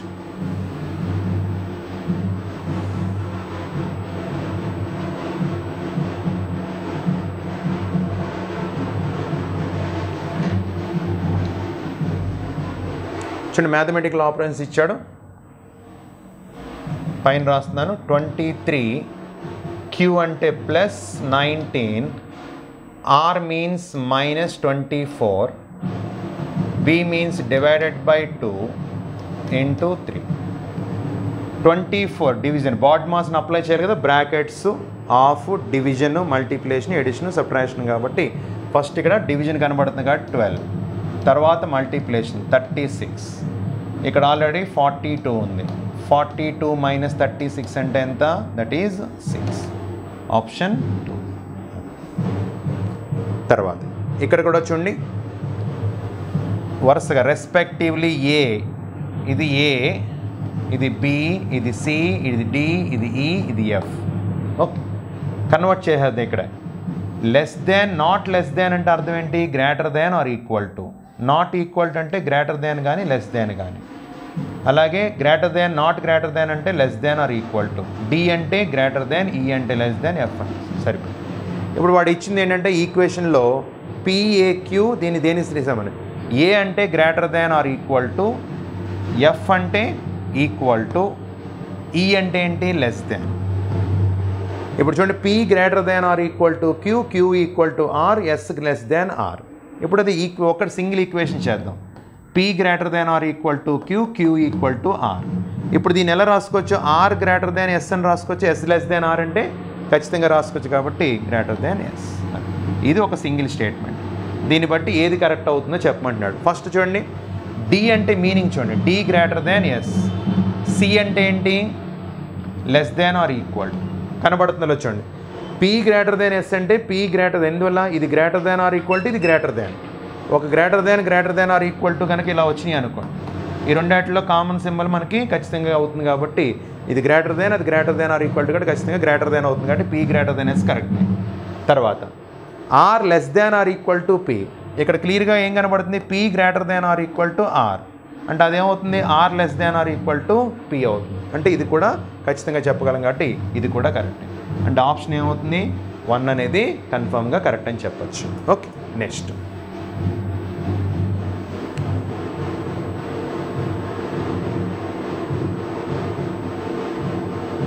తర్వాత చూడండి, నెంబర్ సిరీస్ చాలా క్లియర్గా ఉంది. పైన 1 cube 2 cube 3 cube 4 cube 5 cube అంటే 125 రావాలి. 6 క్యూబ్ సరిపోయింది. బాటంలో difference 2 5 10 17 dash 37 plus 3 plus 5 plus 7 plus 9. ముందు 9తో చెక్ చేద్దాం. ఆడ్ నెంబర్స్ కనబడితే ప్లస్ 9 అంటే 26 ప్లస్ 11 37 సరిపోయింది. అంటే కరెక్ట్, 26 అనేది కరెక్ట్. 125/26 అంటే ఆన్సర్ ఏమవుతుందంటే కనుక ఆప్షన్ 1. ఓకే, నెక్స్ట్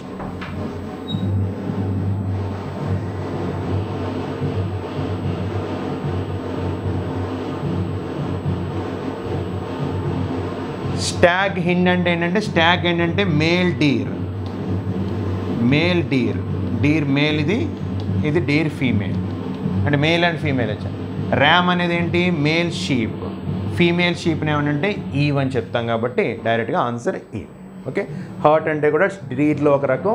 ఎర్ల్ అనేది యాక్చువల్గా ఏంటంటే ఇది ఒక పొజిషన్ యాక్చువల్గా చెప్పాలంటే. హేఫర్ అంటే కనుక ఇది కూడా ఏంటంటే దూడ, సంథింగ్ ఏదో యంగ్ కౌ దూడ అనే మీనింగ్ ఏదో వస్తుంది అనుకుంటా, అదే హైఫర్. నెక్స్ట్ చూడండి క్లియర్గా +1 +2 +3, ఇక్కడ కూడా +1 +2 +3. F +1 ఎంత, G, G +2 I, 8 +3 11K, that is GIK, option 3.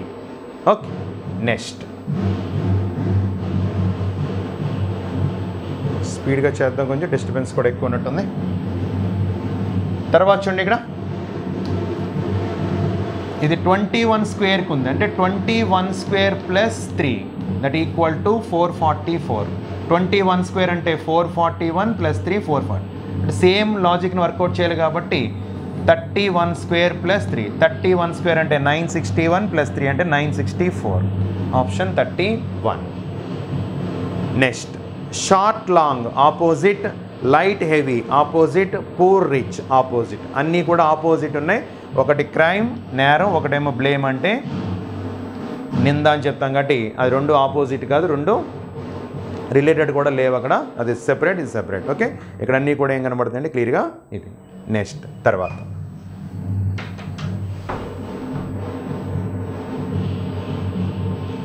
చూడండి ఇక్కడ గివెన్ నెంబర్స్లో డిఫరెంట్గా ఉన్న నెంబర్ చెప్పమన్నాడు. ఇలా సీరియస్ చూడకూడదు. సీరియస్ చూస్తే అప్పుడు మీరు 130 131 +20 తర్వాత +20 +20 అని ఇక్కడ వర్కౌట్ అవ్వదు, ఫెయిల్ అవుతుంది. కానీ అబ్జర్వ్ చేస్తే ఏంటంటే 131 is a prime number, 151 is a prime number, 177 is a prime number, 199 is a prime number. Only 61 మాత్రం కాంపోజిట్ నెంబర్. అన్నీ కూడా ప్రధాన సంఖ్యలు, ఇది ఒక్కటే ఏంటంటే కనుక కాంపోజిట్ నెంబర్, డిఫరెంట్గా అంటే సంయుక్త సంఖ్య అవుతుంది కాబట్టి ఆన్సర్ ఏమవుతుంది 161 అనేది ఆన్సర్ అవుతుంది. ఓకే, తర్వాత కూడా ఆడ్ మెన్, ఇవన్నీ ఆడ్ మెన్ చాలా ఇచ్చాడు ఈసారి. యాక్చువల్గా ఆడ్ మెన్ చెప్పాలంటే దగ్గర 5 క్వశ్చన్స్ మనకి ఇవ్వడం జరిగింది. తర్వాత ఇక్కడ కూడా చూడండి నెంబర్స్ రాయండి. 22 ఈ వాల్యూ 21, ఇది 20, ఇది 14, ఇది 15, ఇది 13, ఇది 9 8 7 5 4 3. అబ్జర్వ్ చేయండి 3 4 5 7 8 9 20 21 22. డిఫరెంట్గా ఉన్నదేంటి 13 14 15 ఉండాల్సింది, అది రివర్స్ అయిపోయింది కాబట్టి అది. ఎర్త్ వాటర్ ఫైర్ ఎన్విరాన్మెంట్, ఇవన్నీ ఎన్విరాన్మెంట్లోకి వస్తాయి కాబట్టి ఆప్షన్ ఏంటంటే కనుక ఆప్షన్ 4.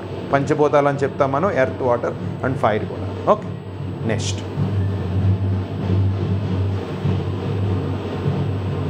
సంథింగ్ ఏదో జరుగుతున్నట్టుంది ఇక్కడ చాలా.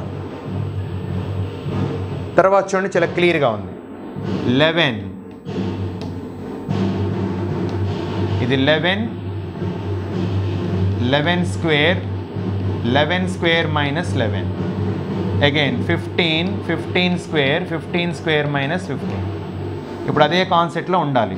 19 స్క్వేర్ అంటే 361, 19 స్క్వేర్ -19, 361 -19 అంటే 342. ఆప్షన్ 2లో మనకి కనబడుతుంది ఆన్సర్, ఆప్షన్ 2. ఓకే, నెక్స్ట్ తర్వాత చూడండి. ఏ cuboid of length 81 centimeters, breadth 21 and height 9. It is cut into 729 smaller cubes of identical cubes. Then the length of the edge of the each small cube అన్నాడు. ప్రతి cube కని అడుగుతున్నాడు కాబట్టి ఒక్కసారి చూడండి. మనకి ఫార్ములా ఏంటి, ఎప్పుడైనా సరే టోటల్ కావాలి అంటే కనుక 81 volume of length breath height కాబట్టి 27 into 9 బై ఈచ్ సెంటీమీటర్ ఎంతో మనకు తెలియదు, చిన్న క్యూబ్స్ తెలియదు కాబట్టి దాని యొక్క వాల్యూమ్ తీసుకోండి. ఈ వాల్యూమ్ దీంతో డివిజన్ చేస్తే 729 రావాలి. అవునా? 729 ఎన్నిసార్లు క్యాన్సిల్ అవుతుంది ఇక్కడ? 27. 9 ఇందులో 3 times, 3 ఇందులో 27 times. Question mark into question mark అంటే question mark cube equal to 27, question mark equal to 3, cube root of 27 that equal to 3. Answer ఏంటంటే కనుక ఆప్షన్. ఓకే, ఎందుకంటే వాల్యూమ్ మీరు మల్టిప్లై చేస్తే length breath height bigger cube యొక్క cuboid యొక్క volume వస్తుంది. Each side cut చేయమన్నాడు కాబట్టి అది లెంత్ బ్రెత్ హైట్ దీని యొక్క వాల్యూమ్ కూడా కట్ చేయాలి. ఆ రెండు అట్లా చేస్తే మీకు టోటల్ పీసెస్ వస్తాయి. టోటల్ పీసెస్ ఎన్ని ఆల్రెడీ చెప్పాడు, 729. దీన్ని క్యాలిక్యులేట్ చేసుకుంటే ఎన్ క్యూబ్ వాల్యూ అంటే 27, ఎన్ వాల్యూ ఎంత అవుతుంది 3. అంటే ఈచ్ సైడ్ మనకి ఎన్ని సెంటీమీటర్లు అంటే 3 సెంటీమీటర్స్ కట్ చేస్తేనే అది మనకి 729 పీసెస్ రావడానికి ఛాన్స్ ఉంది. ఓకే, తర్వాత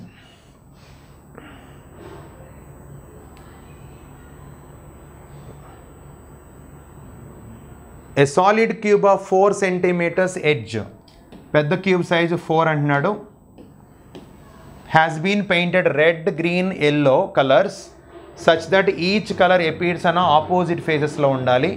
It has been cut into 1 inch. అంటే స్మాలర్ క్యూబ్ సైజ్ ఎంత 1, అంటే ఎన్ వాల్యూ ఎంత వచ్చింది ఇక్కడ 4 వచ్చింది. The number of small 1 inch cubes that have only one face painted red, ఒకే ఒక ఫేస్తో పెయింట్ కనబడాలి, అది రెడ్తో కనబడాలి. రెడ్తో కనబడాలి కాబట్టి ఎన్ వాల్యూ మనకు 4 అని తెలుసు. ఆపోజిట్ ఫేజెస్లు అంటే రెండు ఆపోజిట్ ఫేజెస్లో మాత్రమే రెడ్ కనబడుతుంది కాబట్టి ఫార్ములా ఏమవుతుంది? 2 into 4 minus 2 whole square. 2 square అంటే 4, 4 into 2 అంటే ఎంత? That is 8. 2 ఫేజెస్లో కనబడుతుంది కాబట్టి formula 2 into 4 minus 2 whole square. 2 square అంటే 4, 4 into 2 అంటే ఏంటి? That equal to 8. Okay, next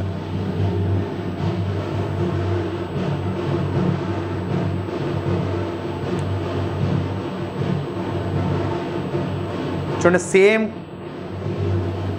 same concept ఉన్నది మనకు చూపించమంటున్నాడు. ఇప్పుడు ఇక్కడ చూడండి, సర్కిల్ ఇన్సైడ్ ఉండాల్సింది అవుట్ సైడ్ ఉండాల్సింది ఇన్సైడ్కి వెళ్ళింది. ప్రతి దాంట్లో కూడా అలాగే అవుట్ సైడ్ ఉన్నది ఇన్సైడ్కి వెళ్ళింది. ఇక్కడ లోపల 3 lines డయాగ్రామ్ ఉంటే ఒక లైన్ ఇంక్రీజ్ అయ్యి అవుట్ సైడ్ 4 lines వచ్చింది. ఇక్కడ 4 lines ఉంటే అవుట్ సైడ్ 5 lines వచ్చినాయి కాబట్టి ఆప్షన్ ఏమవుతుంది? ఆప్షన్ 3. ఇదేమో 5 lines తగ్గింది, ఇక్కడ కూడా ఈక్వల్గా ఇచ్చాడు, ఇక్కడ కూడా ఏంటంటే తగ్గింది. ఓన్లీ పెరిగిన ఇక్కడ 3 and 4 linesతో ఇంక్రీజ్ అయింది, ఇది ఒక్కటే ఉంది కాబట్టి ఆప్షన్ ఏమవుతుంది? ఆప్షన్ 3. తర్వాత నెక్స్ట్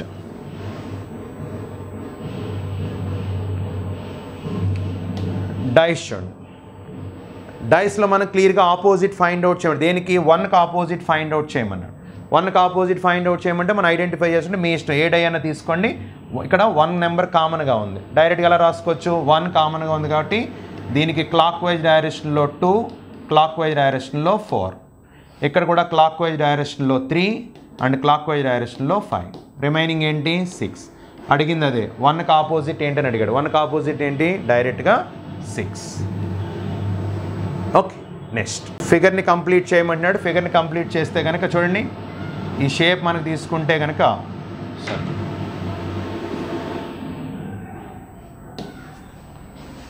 కంప్లీట్ చేద్దాం. చూడండి, ఈ లైన్ రావాలి, ఇది రావాలి, ఇది రావాలి, ఇది రావాలి. ఈ ఫిగర్ ఎక్కడ కంప్లీట్ అవుతుంది? ఆప్షన్ 3లో కంప్లీట్ అయినట్టు కనబడుతుంది కదా, ఆప్షన్ 3. నాన్ వెర్బల్ చాలా ఈజీగా ఇచ్చాడు చెప్పాలంటే. ఒక విధంగా ఇచ్చిన 5 questions అయినా సరే చాలా సింపుల్గా ఇచ్చాడు. నెక్స్ట్ నెంబర్ ఆఫ్ స్క్వేర్స్ అడిగాడు. నెంబర్ ఆఫ్ స్క్వేర్స్ కూడా మనం డైరెక్ట్గా చేయొచ్చు కాబట్టి 1 2 3 4 1 2 3 4. 4 into 4 ఎంత? 16. 3 into 3 9. 2 into 2 4. 1 into 1 1. టోటల్ ఇక్కడికి 30 వచ్చినాయి. అవుట్ సైడ్ డయాగ్రామ్ తీసుకుంటాం, కానీ ఇన్సైడ్ ఇంకోటి ఉంది మనకి. ఇదొక స్క్వేర్ 1 2 3 4. ఒకటి బాగా పెద్ద స్క్వేర్ ఉంది కదా, ఇది 5. 4 + 1 5. 30 + 5 అంటే ఎంత? That is 35. How many squares అంటే డైరెక్ట్గా 35 అని చెప్పచ్చు. ఓకే, నెక్స్ట్ అండి మిర్రర్ ఇమేజ్ క్లియర్గా ఇక్కడ మిర్రర్ ఇక్కడ పెట్టాడు M and N కాబట్టి మిర్రర్ ఇలాగ అవుతుంది. ఇలా అయితే కనుక ఇటు గ్యాప్ ఉండాలి మనకి, ఇక్కడ గ్యాప్ లేదు, క్లియర్గా తెలిసిపోతుంది. ఇది తెలియట్లేదు. ఇక్కడ ఈ రెండాటిలో తీసుకుంటే ఇది ఇక్కడ కంప్లీట్ ఉండాలి, ఇది రెండు వైపులా గ్యాప్ ఉంది కాబట్టి ఇది కూడా కాదు. అంటే కన్ఫామ్గా ఏమని చెప్పొచ్చు, ఇదని చెప్పాలి. ఆప్షన్ 4. ఇవి మనకి ఇచ్చిన 100 క్వశ్చన్స్లోని 51 to 100లో 2 క్వశ్చన్స్ మనం వదిలేసాం. క్లాక్స్ అండ్ క్యాలెండర్స్ ఆల్రెడీ అథమెటిక్లో ఇచ్చాడు, అది కూడా అక్కడ కంప్లీట్ అవుతుంది. ఇది ఓకే. మనకి ఇచ్చిన ఎగ్జామినేషన్ 1, 2 ఏంటంటే చిన్న చిన్న డిస్టర్బెన్సెస్ క్వశ్చన్స్లో కనబడుతున్నాయి. అది కీ వచ్చిన తర్వాత మనం అది డిసైడ్ చేయడం ఉంది. మ్యాక్సిమం ఏంటంటే అన్ని క్వశ్చన్స్ మనం చేయడానికి ఇక్కడ ప్రయత్నం చేస్తాం. కొంచెం మనకంటే ఉన్న సమయాన్ని బేస్ చేసుకుని కొంచెం స్పీడ్గా ఆన్సర్స్ చెప్పడానికి నేను ప్రయత్నం చేశాను. ఎందుకంటే మనకు కావాల్సిన ఇక్కడ మెయిన్ ఏంటంటే ఎక్స్ప్లెనేషన్ కన్నా కీ ఇంపార్టెన్స్ కాబట్టి చెక్ చేసుకోవడానికి ఆ కీని మీరు వర్కౌట్ చేయడానికి ప్రయత్నం చేసి జరిగింది. ఓకే, హోప్ అందరూ కూడా ఫాలో అయ్యారు అనుకుంటున్నాను. Thank you very much.